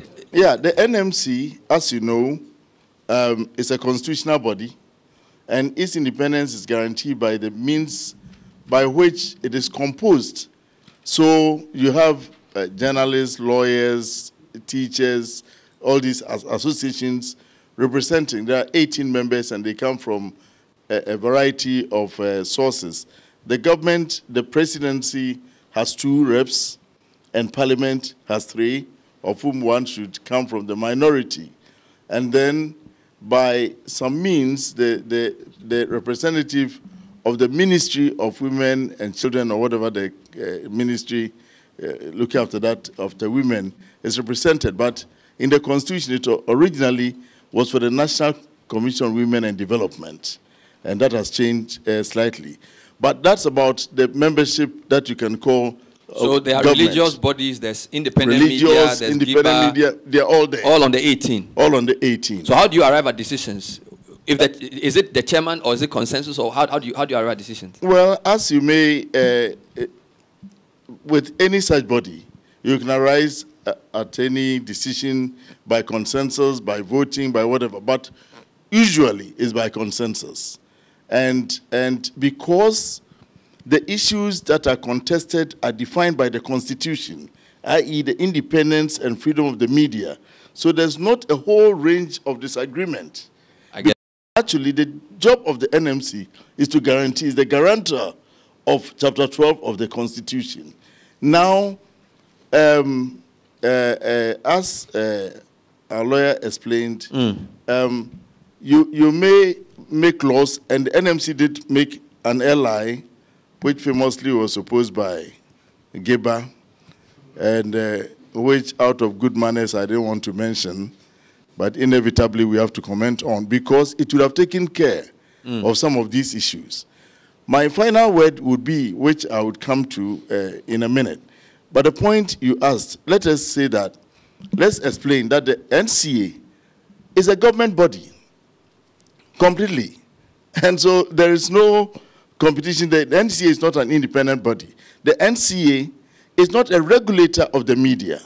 There's only one media regulator by our Constitution, and that's the National Media Commission, which has been established and given the task of ensuring that we have good content. Yeah, but I need to clarify that the person who gives the spectrum for digital players in the electronic media is the NCA. So even though they are not the regulator stricto sensu, we pay license fees of some kind. We are answerable to them in certain technical. So for example, if your frequency is supposed to be FM, you can't go beyond 100-kilometer radius, and the NCA, not the NMC, would bring you to book. So I'm trying to let people who are not in Ghana understand that the way the system is set up, we need to explain that even though you are our regulator, we also have somebody we are answerable to in technical specifications of our broadcasting. Well, which is the NCA. Even that is not true.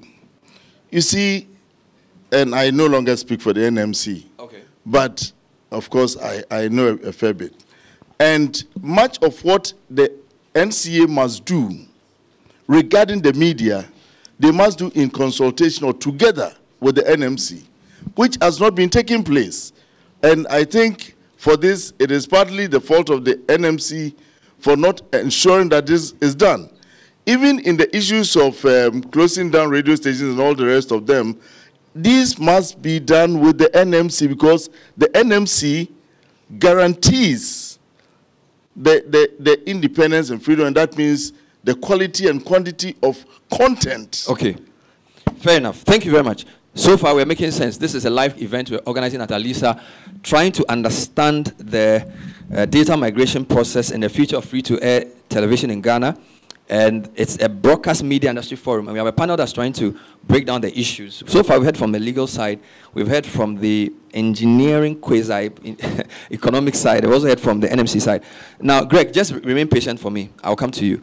Suleiman, you are the one who looks at press freedom globally. You are the one who shouts when people are being oppressed. Is this part of the things that the Media Foundation for West Africa is concerned about in relation to media freedom, or this is a technical issue? Well, thank you very much, Bernard. I would want to start my submission with a recent development. So I have a friend who is in the military who traveled to Congo for peacekeeping. So the wife delivered, the mother came from Sandema to help take care of the baby. And the mother comes and says, well, I have this interesting program on television in the evening that I would want to always watch. So 3 consecutive days, he was able to watch this program. Then 4th, 5th, 6th days, the TV is off. And the woman asks, the daughter-in-law, what's happening? And this lady says, well, we are on the Go TV thing. It's my husband who usually would pay. I don't even know there's something called IC number. I have to pay this, I have to pay that. So the woman says, but I watched this program on UTV. Does it mean that UTV people have stopped working? Because I can't get them. And it had to be explained that, no, they are working, but it's just that the system we are using, we can't get it. And it's like, well, then maybe I would have to I want to go back to Sandema to be able to get my distance. So this lady calls the husband, and the husband says, well, I cannot pay from here, so just disconnect from the Go TV and plug it to the normal antenna. And then that is done. The woman says, okay, now this is TV, Just to illustrate the point that this is what is going to happen. That UTV will be working, CTV will be working, content is being produced, because I heard that the Deputy Minister talked about, the business is content. But the question is, if you produce content and it cannot be delivered, just as CTV or UTV might have been or would have been working, but this woman couldn't access it. So that content that is being produced, for who? If you are producing and people cannot access it. So that is number one. Number two is also to explain the fact that, look, people, as at this stage, don't even know what is happening. The awareness creation is not there. And I like the point that the Deputy Minister made, that we shouldn't take 1 step forward and 5 steps back. But that is exactly what we are doing in our context here in Ghana. Look, on 21st of May, the President just assented to the Right to Information Law, which is supposed to actually make access to information much more freer beyond, or, to guarantee further what is provided in the Constitution. But we are at this stage talking about conditional access to television for everyone.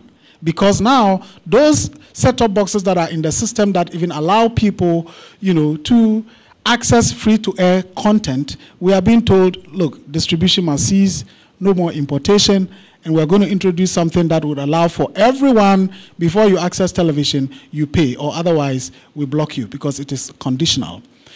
I think the good thing is that Ghana is not the first to be going through this digital migration process. And we are talking about a national resource, which is a natural resource. We can agree we've abused our gold, maybe our oil, not too well managed, and so on and so forth. But we've had the opportunity now to ensure that there is proper management of this spectrum, which is a national resource. And because it's a national resource, that is why around the world, there is that caution to every government that in the process of migration, one thing must be clear. Governments must endeavor that in the process, people who are already accessing television would not be deprived. And conditions must not be set to make it difficult for people to continue to access television just because we are migrating. Because the migration process is supposed to present advantages to a country and not disadvantages. And in this case, what we are doing, if we are not careful, that is what would happen. I made the point that Ghana is not the first country. We have the benefit of learning from other countries. In the ASEAN regions, countries, Indonesia, Malaysia, Australia, and so on and so forth. Even in Africa, in Kenya, Kenya has made a very, taken advanced step in terms of the migration process. And in all these, if you read, they will all point to 3 key recommendations in the migration process. One, a country must have a very clear strategic document that will guide the process. I believe here in Ghana, it started in 2010, and people were on board and so on and so forth. Number two, that such a document must be developed in a participatory way. Stakeholders must be involved, and at the end of the day, these stakeholders must validate and accept it as something that would, be efficient for the country. And number three, the people for whom this is being done, the citizenry, must understand and must know about it. As we speak now, I don't know which of these three conditions as a country we've met. And you asked about whether we are concerned, or this is something that relates to press freedom, independence of the media, freedom of expression. And indeed, perhaps it is the most fundamental thing. Because we're talking about a situation when, if allowed, as we are being told now, thousands of people are going to be deprived of access to television. This morning when I was coming in, I saw your billboard, City TV billboard, around Hachu. Yes. And you said, you can access, are you watching? You can access us using your digital TV. Just that, not a set-top box. Once I have a digital TV, I should be able to access City TV. But we are being told that no, this time around, it's not just your digital TV. Beyond your digital TV, even if you have a DSTV decoder or GoTV decoder or whatever it is, no, it won't work. You now have to get another one. And there is a group that has the capacity to ensure that even though City TV is producing, whether you can watch or not depends on whether you pay or you don't pay. I may be able to afford to pay, but what about, my mother, my father, my grandparents in the village and so on and so forth, who have been used to watching TV, you switch it on, and unless there is doomso, you have your television on. So it's a big freedom of expression issue. It's a big independence of the media issue, because who is regulating what? Who ensures that I'm able to access, or who makes it possible for me to be able to access? And that is why the point about the board is so critical. The difference between the NMC, NCA, the Director General of the NCA is an appointee of the President. The Deputy Director General, the board, who chairs the board, all that. But if you take the National Media Commission, this is an independent entity. NAT is there. School of Communication, GIJ, and so on, they have a representative. Ghana Bar Association, somebody is there. GJA, 2 representatives are there.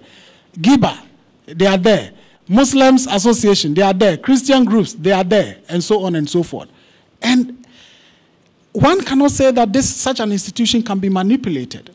But we have, the NCA, which is completely a government creation. In fact, if elections next year, it happens that the NDC wins, for example, the people who are leading the NCA would automatically be changed, just as they were changed when, the NDC lost power. And if you have a situation where entities are going to be created, stakeholders, key stakeholders such as GIBA, not fully consulted for them to be on board, and we say, let this go, I don't think that we'll be creating something that is worthwhile. Thank you very much. So far, one of the things that have come out is, in attempting to migrate from analog to digital, we're also transitioning from free to pay. So we are using the analog to digital as a pretext for converting free to a couple of points for Greg. So do you understand what we're saying here? Or is this all like something, and how did it happen in the UK? Did you also have all these kinds of interest fighting before you came to some resolution? Yes, I do understand what you're saying, and it's very interesting. Sound. Is this one working? Yep. So, it is actually sort of using switchover as a way of implementing a different policy, and I think that's come out in a number of areas. I think in the UK, in one sense, I think what was just being said was very interesting, because it's exactly how we tried to do it. What we had was the government set an objective.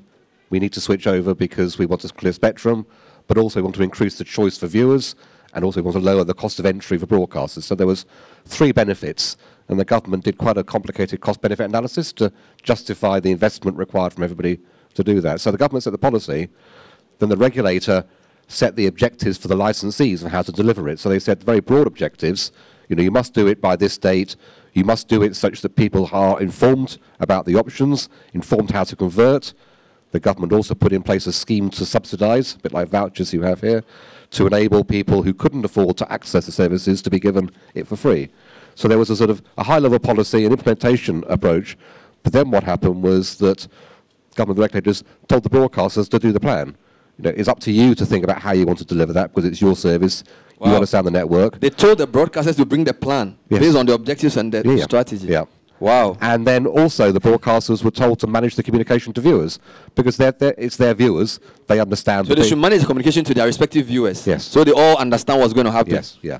So we had a delegation, and therefore the broadcasters were required to produce the plan, deliver the plan, but also the government put in place a stakeholder framework to provide everybody who was going to be connected to that to be part of the discussions.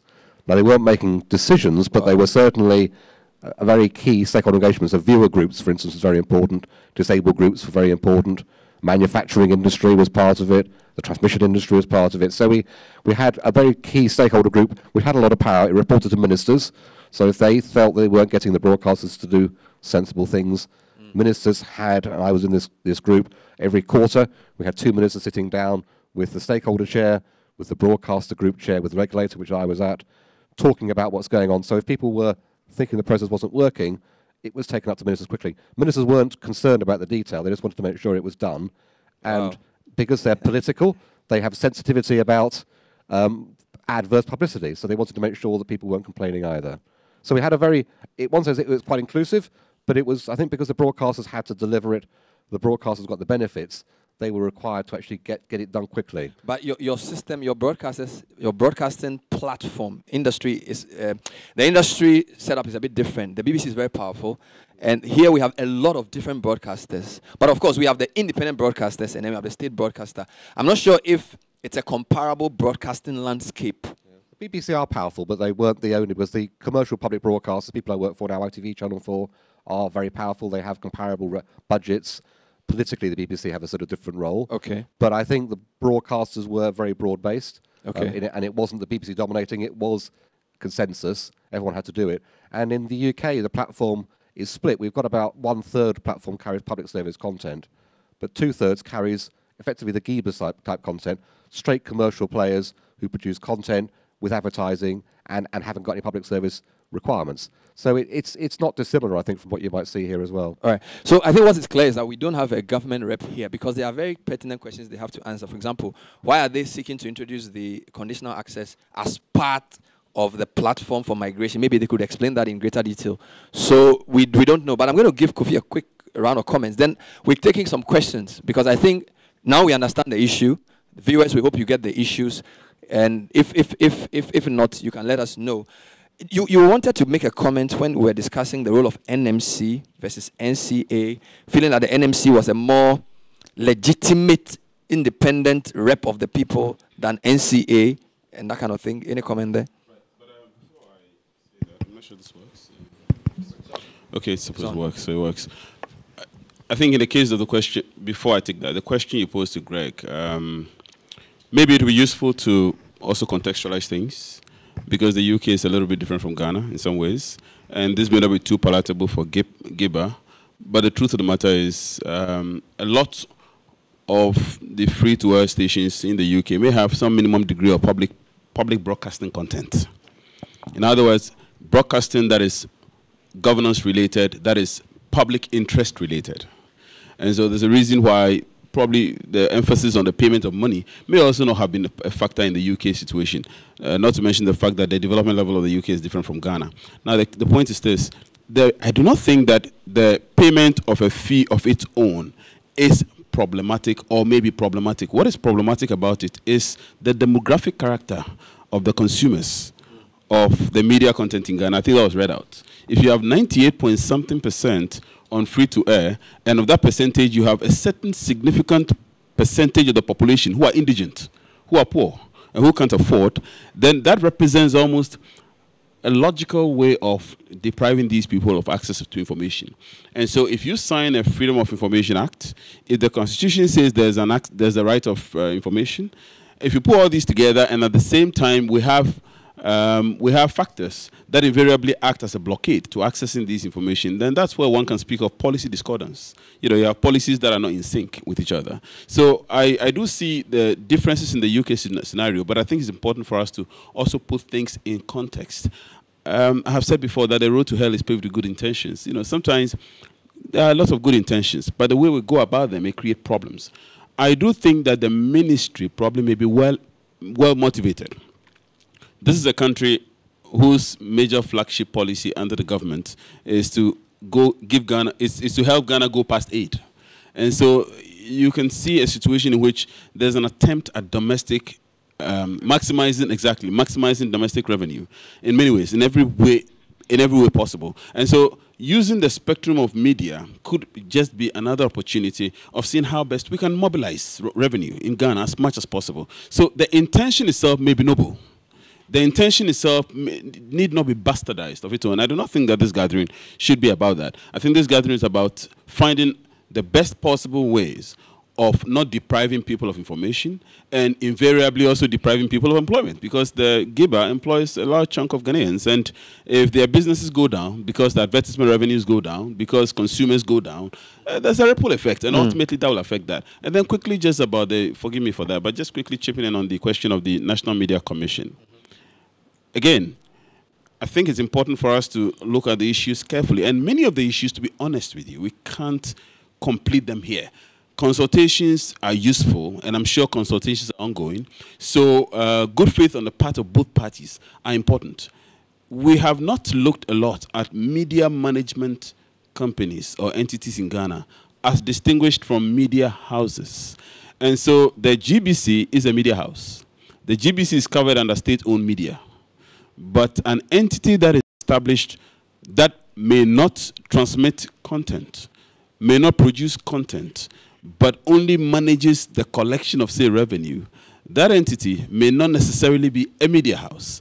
But as to whether that entity is only going to be about the collection of revenue and not doing anything about management of content or, you know, the administration of content is another story. But the example that he gave is also notable, the Kenyan example, because it's an example of our time, where we have a clear situation in which government was actually able to shut media that was not palatable or that was not in line with their policies, shut them down in the Raila Odinga and Uhuru Kenyatta scenario. So all these are important things that have to be considered, but from a strict technical point of view, the media house, a media house can be distinguished from a media management house. They are two different things, except that in Ghana, we hardly have a pure media management house. I suspect that's why that hasn't come up. And so if this is going to be purely about the management of media-related thing, as opposed to the production and transmission of content or the mainstream media activity, it's important to probably have an eye on that. So I think I need to come to the audience if you have any questions. So, or any general comments, we'll be very happy to take them. Yeah, okay, yeah, quick one there.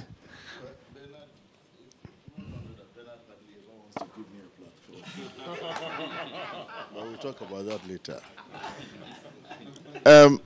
I just think on this one, I have been in the media for many years.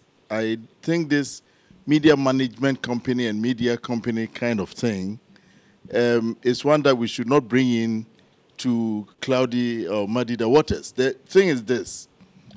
The Media Commission, when I was on it, after analyzing the situation, concluded that this digital company being set up, to the extent that its main operation, at that time it was not about collecting revenue, is to enable this is to enable other television stations to reach their audiences. And if that is its main job, then it should be classified as media.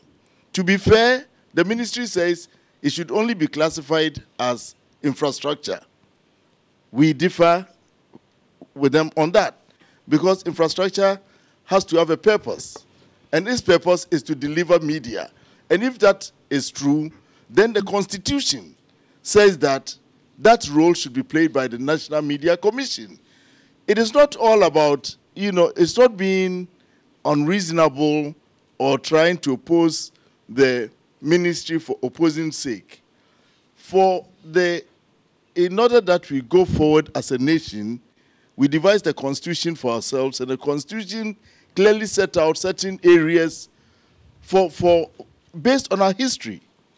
And it is clear at this point that if we know why the NMC route was selected by the Constituent Assembly and approved in the Constitution, we would see why this is very important.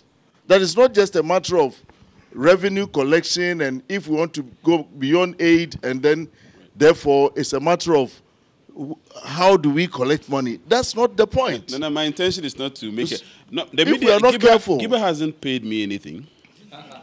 Nor has the ministry paid me anything. No, I'm no. I know. So therefore, I'm sorry, I apologize. So therefore, normally what I do is that I don't give definitive statements.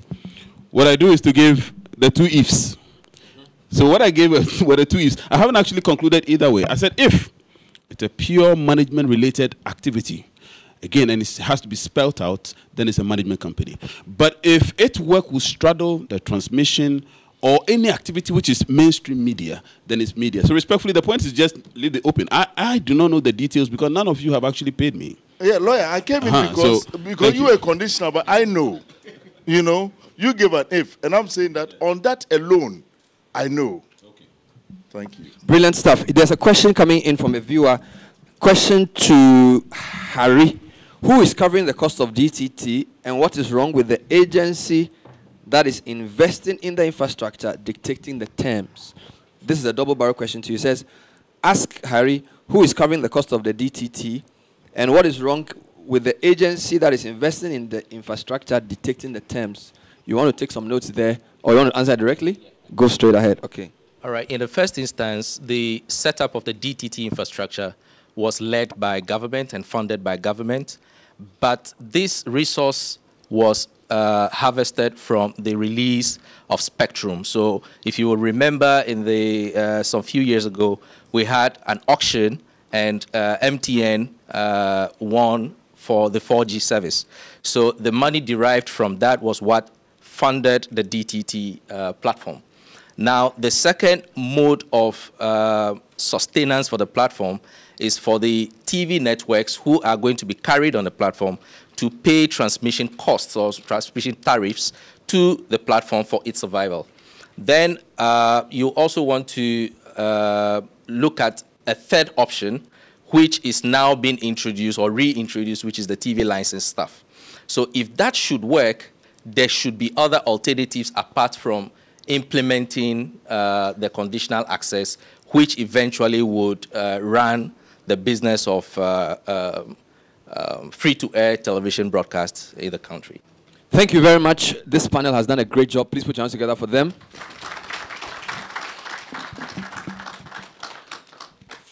I want to take any questions or comments, if there are any. So you just, for the sake of our viewers, identify yourself. Please hand him a mic so we know who you are.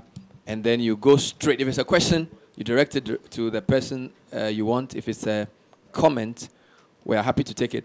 I want to recognize the former minister for the purpose of this program, for communication, Dr. Akosua Gabra. Although he's recently former minister for trade, he was, he's been instrumental in this ministry that's overseeing this. So if there's time, he'll make a few comments if he has any. Thank you, Doc. So please go ahead.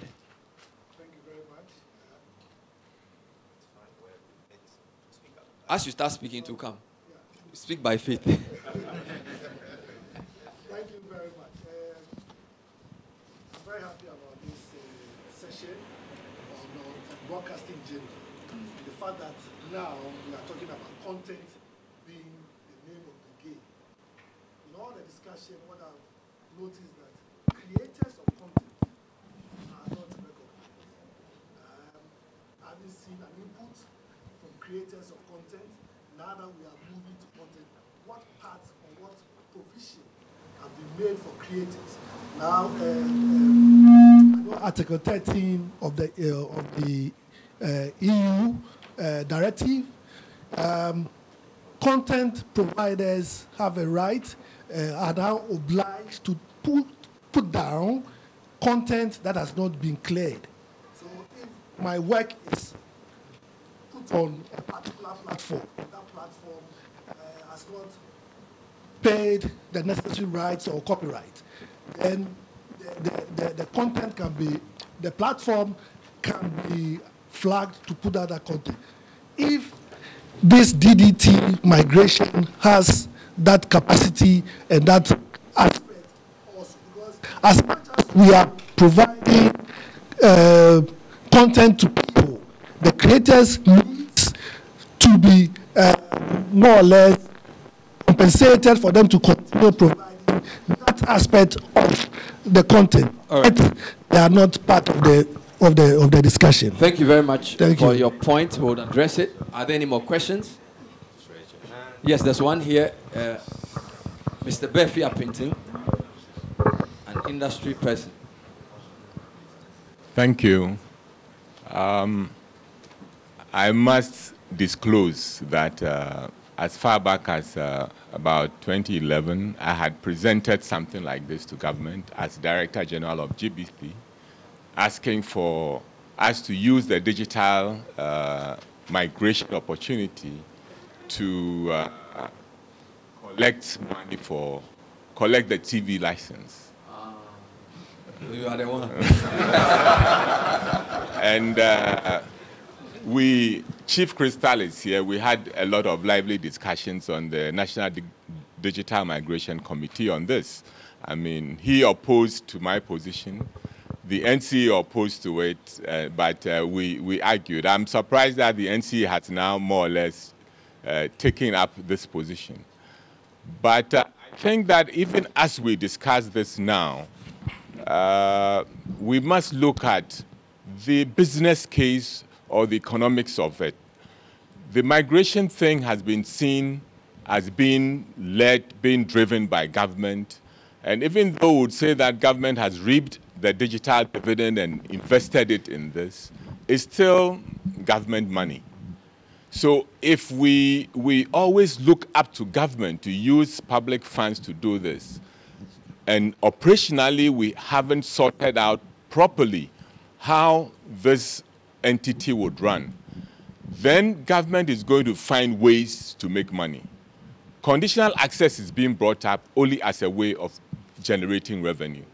One, to support public broadcasting. Two, to operationalize, to operate the entity. We may, when we do the economics seriously, end up finding out that if we want to pay economics for being on the transmission system, many of the current broadcasters may drop out. So there's need for us to look at the economics critically and then begin to make the argument not only based on the freedom of expression and freedom of the independence of the media, but also look at the business case for this. And probably if we expanded the discussion on the other areas, it may be more helpful for Thank you very much, Mr. Befi Apinting. We appreciate it. So the economics dimension is always important. I've scanned the room. Dr. Akosua-Gabra, thank you for being here. Well, thank you very much. I would have preferred not to say anything, but once you had identified me, then I guess it's difficult to stay out of the discussion. And actually, before my good friend and brother, Mr. Apinting, spoke, I didn't know whether he had been introduced yet. So I was going to introduce him, just as you introduced me.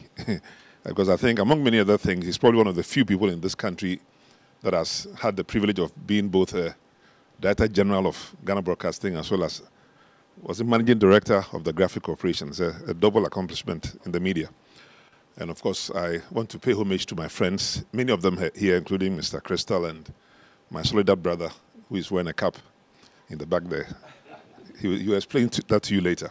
But my main point here is simply to say that Ghana, and I think it's been said by one of the panelists, is a member of at least two very important international organizations that are very interested in this matter. There are several others, but the two that are critically important that Ghana is a member of are the International Telecom Union and the Commonwealth Telecom Organization, where I also had the privilege to serve.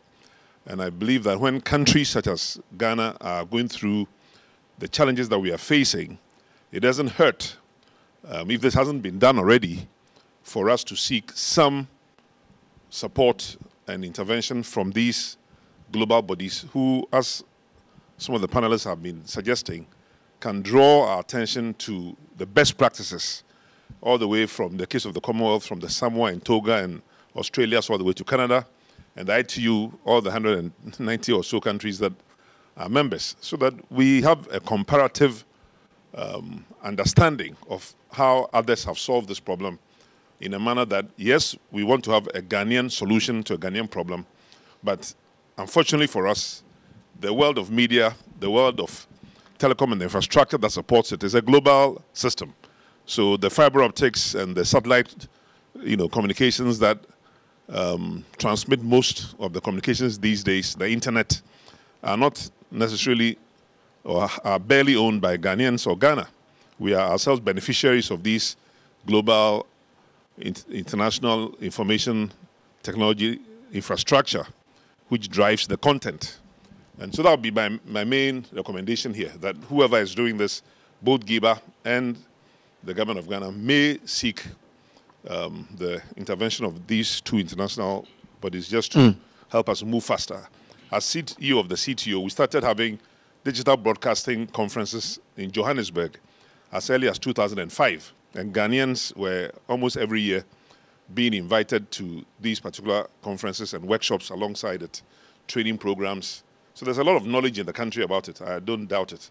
But where you need a referee to help you out with a problem, the international community exists to do just that. Thank you very much. Thank you very much indeed. We'll take another comment, actually two more from the back.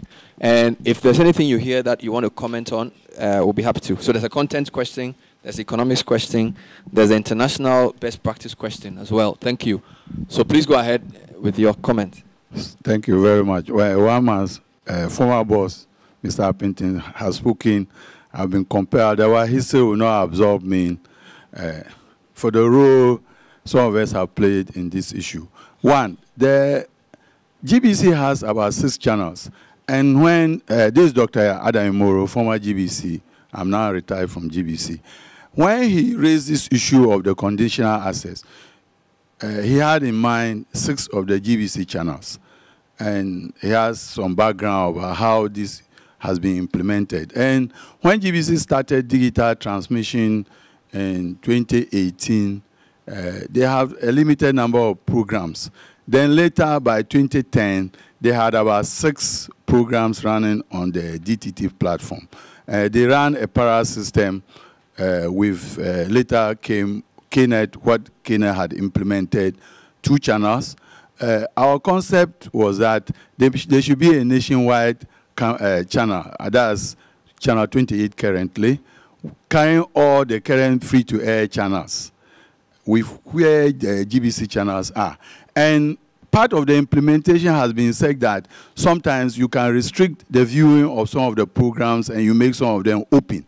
And I recall in the current policy document, they have indicated that local content will be carried between 6 a.m. and 9 a.m., and then 6 p.m. or 6:30 p.m. and 9:30 p.m. During those periods, you could have almost all the channels open. Or for GBC, for instance, if they had sports, GBC Sports Plus, they could decide to restrict the viewing there based on those who pay the TV licensing. But generally, we didn't envisage all the free-to-air channels to be affected by this CA system.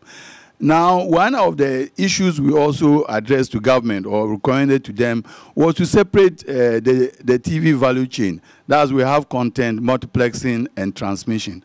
Some jurisdictions have actually combined the second 2. That's a multiplexing where actually the CA or conditional effect is performed.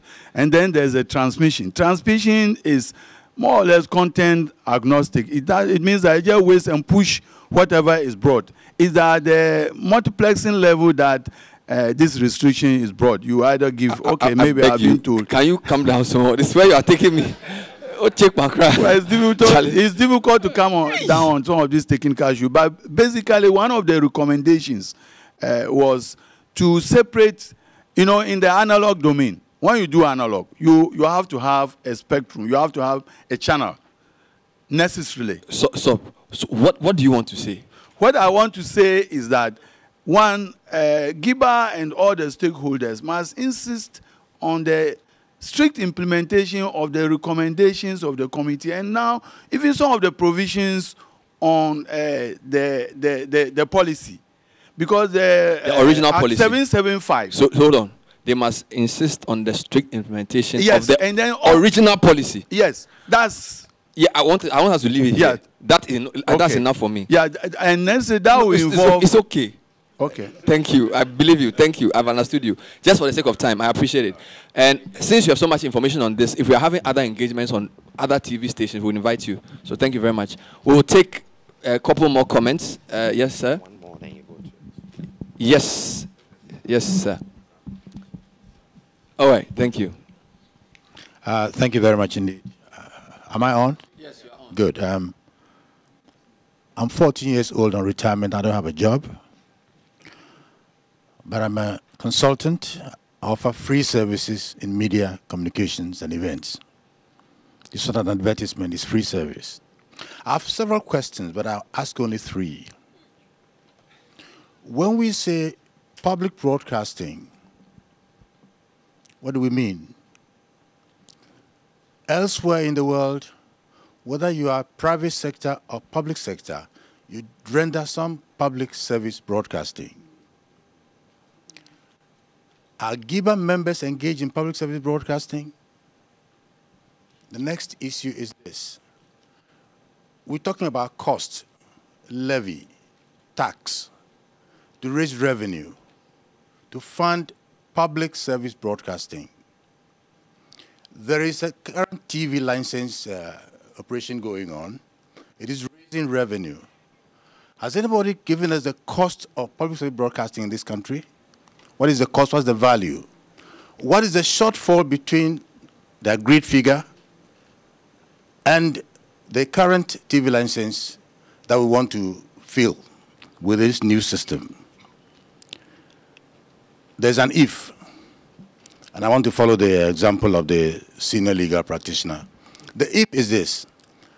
If this system comes into operation, what is the platform for the fixing of these new decoders in the rural communities?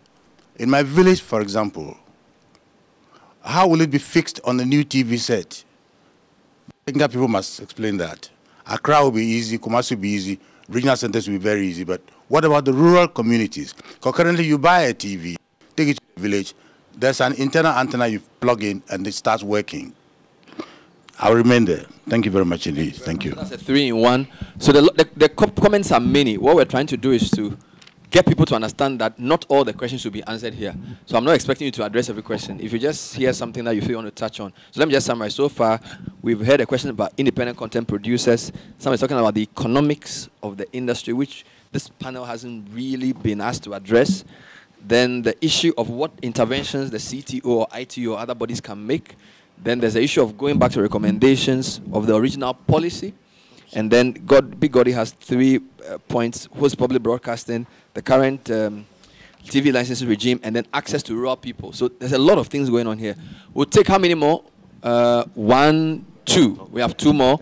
And then we'll wrap up. We want to close at 1. And the time is 12:52. So that we'll go off nicely and do our adverts. So we'll take 2 more quick points. You, and then Chief Crystal. Then that's the end of the comments. You have a minute. Yes. Go ahead. I think my question... Speak up, please. I think part of my question has already been asked. Then it's okay. No, it's just a part of it. So there's little part left is what I'm just going to... And I think what I'm just trying to say is that we are happy. We've already heard from Mr. Appinchin that it was originated during 2011. I think that one has already been pointed out. But I think another significant factor I have observed, I don't know whether many other people are also observing it. This free for all. Initially, I was having a problem with it because even as at this material moment, every form of this thing you are going to, service you are going to get, you pay for it. Even the one we call free for all. Free to air. Free to air. Free to air. Okay. Because I think consumers still bear some cost. Because even if you want to watch ordinary TV without, even not multi-TV or DSTV, you have to buy a pool. Yes, that is a cost. We shouldn't laugh at that cost. That is a cost. It's an original cost. Even multi-TV too, you need to buy the decoder. That is also a cost to a consumer. I'm talking about consumer. And not even talking about, I'm coming not to even talk about DSTV. So, and even if you watch, already we are paying for all services. So there's no even free to consume or free to air, even All as right. at this moment. So my main point is that, to me, government charging TV license attached to the DTT, I mean, I think to me is not a cause for alarm. It's just a form of motivation. Because already the TV license is legal. It's something that we are supposed to be paying. It's bound by every citizen who owns TV to pay. So if now government is just attaching it to a, what do you call it? Is it DTT? It's just a form of motivation. So that is not So a that's how cause you for see alarm. it. Thank you very much. Final comment, sir. Please go ahead quickly.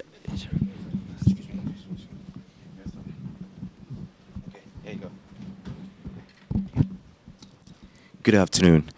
Now, my question is, I'm still struggling to understand the reason why the TV license was set up and why it continues. Why I'm saying that is, in the past, we had a system. We're operating analog, and it was meant for GBC because they were giving us lots of national items free of charge. I don't know what the law says about that. But now we are moving into a new space, digital space, and the government is still going to make more money from the extra, the spectrum. I mean, once we get to the digital, there's a whole lot of space which they could sell to the telcos. That's what is making the telcos expand. And there are some who still want that space. As at now, those of us who are in business, we don't even know how much we are going to pay for the setup. I mean, for the transmissions, because it's not free. Apart from that, we have whoever is going to, how you're going to relay your transmissions to the head end, you're going to pay for that. Apart from that, you're going to pay regulatory license fees to NCA every year. So if there's a condition for TV license, I'm struggling to understand what's the purpose and why do we need it. If it's just revenue, then I think now with a new system, the government has huge opportunities of making money. Hence, the reason Berifia Apintin says we should do the economics so we can argue over numbers. Then we'll be clear and all not just be asking questions. So I think it's a very important point. And probably, by way of going forward, there needs to be a conversation on various scenarios, revenue and all of that. So thank you for that intervention. You have the last word, and you have a minute, even though you are the chief. You have a minute. We have to go off at 1. Thank you very much. I'll take it from what Honorable Spio Gabra said. This whole idea of DTT, digital migration, and the problems in between pay TV and free-to-air certainly should be a matter of discussions, these passionate discussions leading to how to solve financial problems. It shouldn't be a case where we think that there are no alternatives. There are tested alternatives where government will even make more money than even the TV license 36 Ghana cedis, and then every individual would love to pay it, because in that scenario, we'll be paying even maybe 8 or 10 cedis instead of 36. So you don't feel it.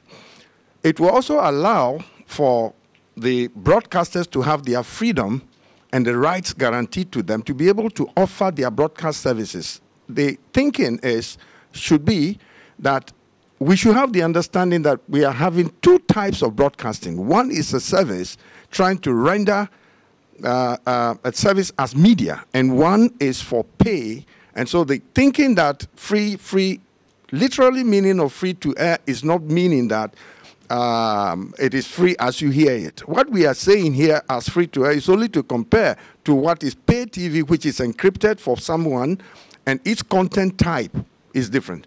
But free-to-air is for the broadcasters who go for such classification to offer media services. And so these two differences should be clear in our minds. But let us work together. There are solutions. And we should not take a position because we have power and say, let us do it. This is what we will do. This is all Giba is saying. Thank you, Chief Crystal.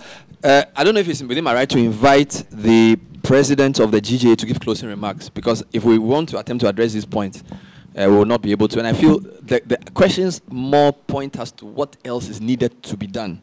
So we've taken note of the questions. Gloria is here. She's facilitating. So I'm sure we have a lot of what you've said by way of going forward. So I'm not overruling you, but I feel we have to launch the video. Okay, so let's call on Gloria. Here, she's the Executive Secretary of GIBA. So there's a campaign, and we're just going to share some information on that. So please put your hands together for my panel whilst we move back. Yes. And then Ishira takes over.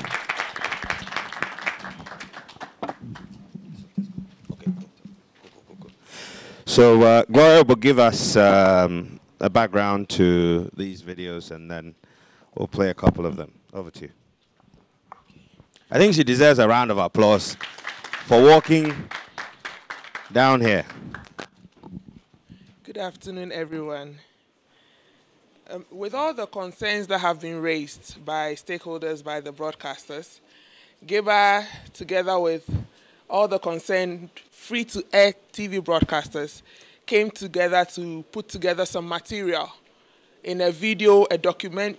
It's not a documentary, it's a short video, sort of, to enable the public get a good understanding of what the issues are. So basically, that is the video, and I hereby declare the video duly launched.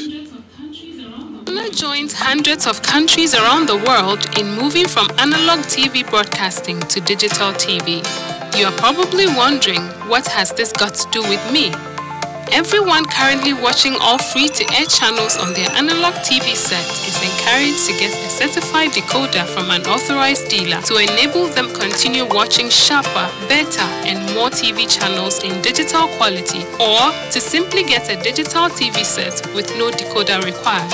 National Communications Authority, National Digital Broadcasting Migration Committee, and the Ghana Standards Authority came together to develop a standard for free-to-air digital TV decoders with minimum specifications which will make the decoders, amongst other things, very affordable to you.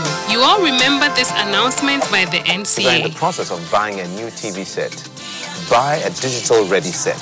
Just look out for the Digital Ghana Conformity logo. Ghana is ready for digital. With my friend Kodigi. Are you ready?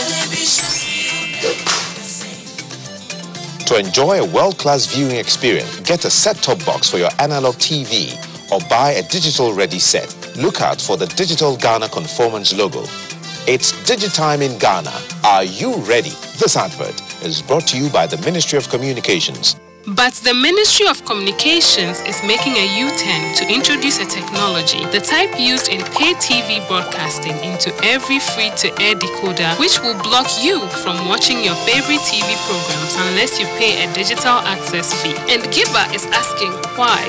This technology is sometimes called access control or conditional access. The conditional access is a control mechanism which will scramble your favorite TV programs on your TV set, leaving you the signal with a blank screen. Insisting on this technology for free-to-air broadcasting will have an adverse effect on your fundamental right to freely access information through public service broadcasting.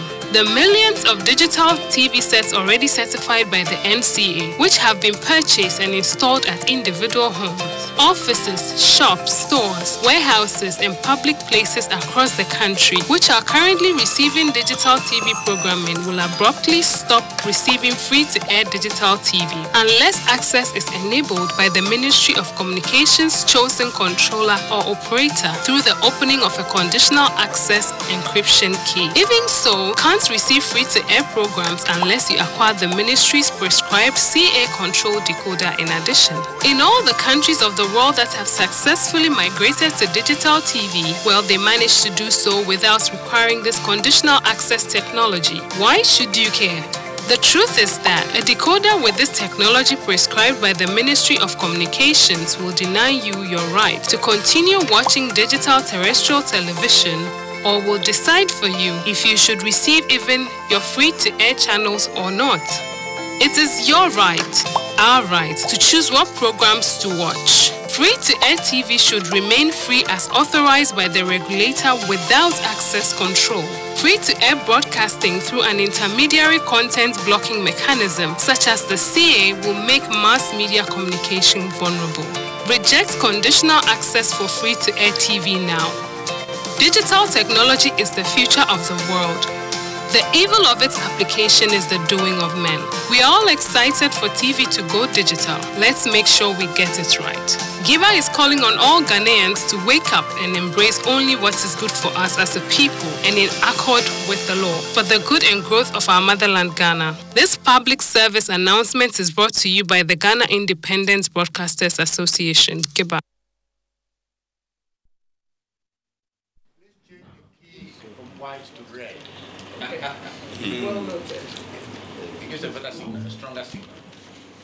So at this point, I'm going to use my license as MC to change a couple of things. We would have had a closing remark from our chairman, and then followed by a vote of thanks. So I'm moving the vote of thanks forward. So we'll thank the chairman in advance. Gloria, over to you to deliver the vote of thanks, and then we'll take the closing as the closing. Another round of applause. That was the live broadcast of the Broadcasting Media Forum in Accra on the digital migration platform, where members of the Ghana Independent Broadcasters Association did discuss the policy to block free-to-air television content in the country with the onset of the digital migration platform. Thanks so much for watching. Enjoy the rest of our programs. For more news updates, log on to our website at 3news.com.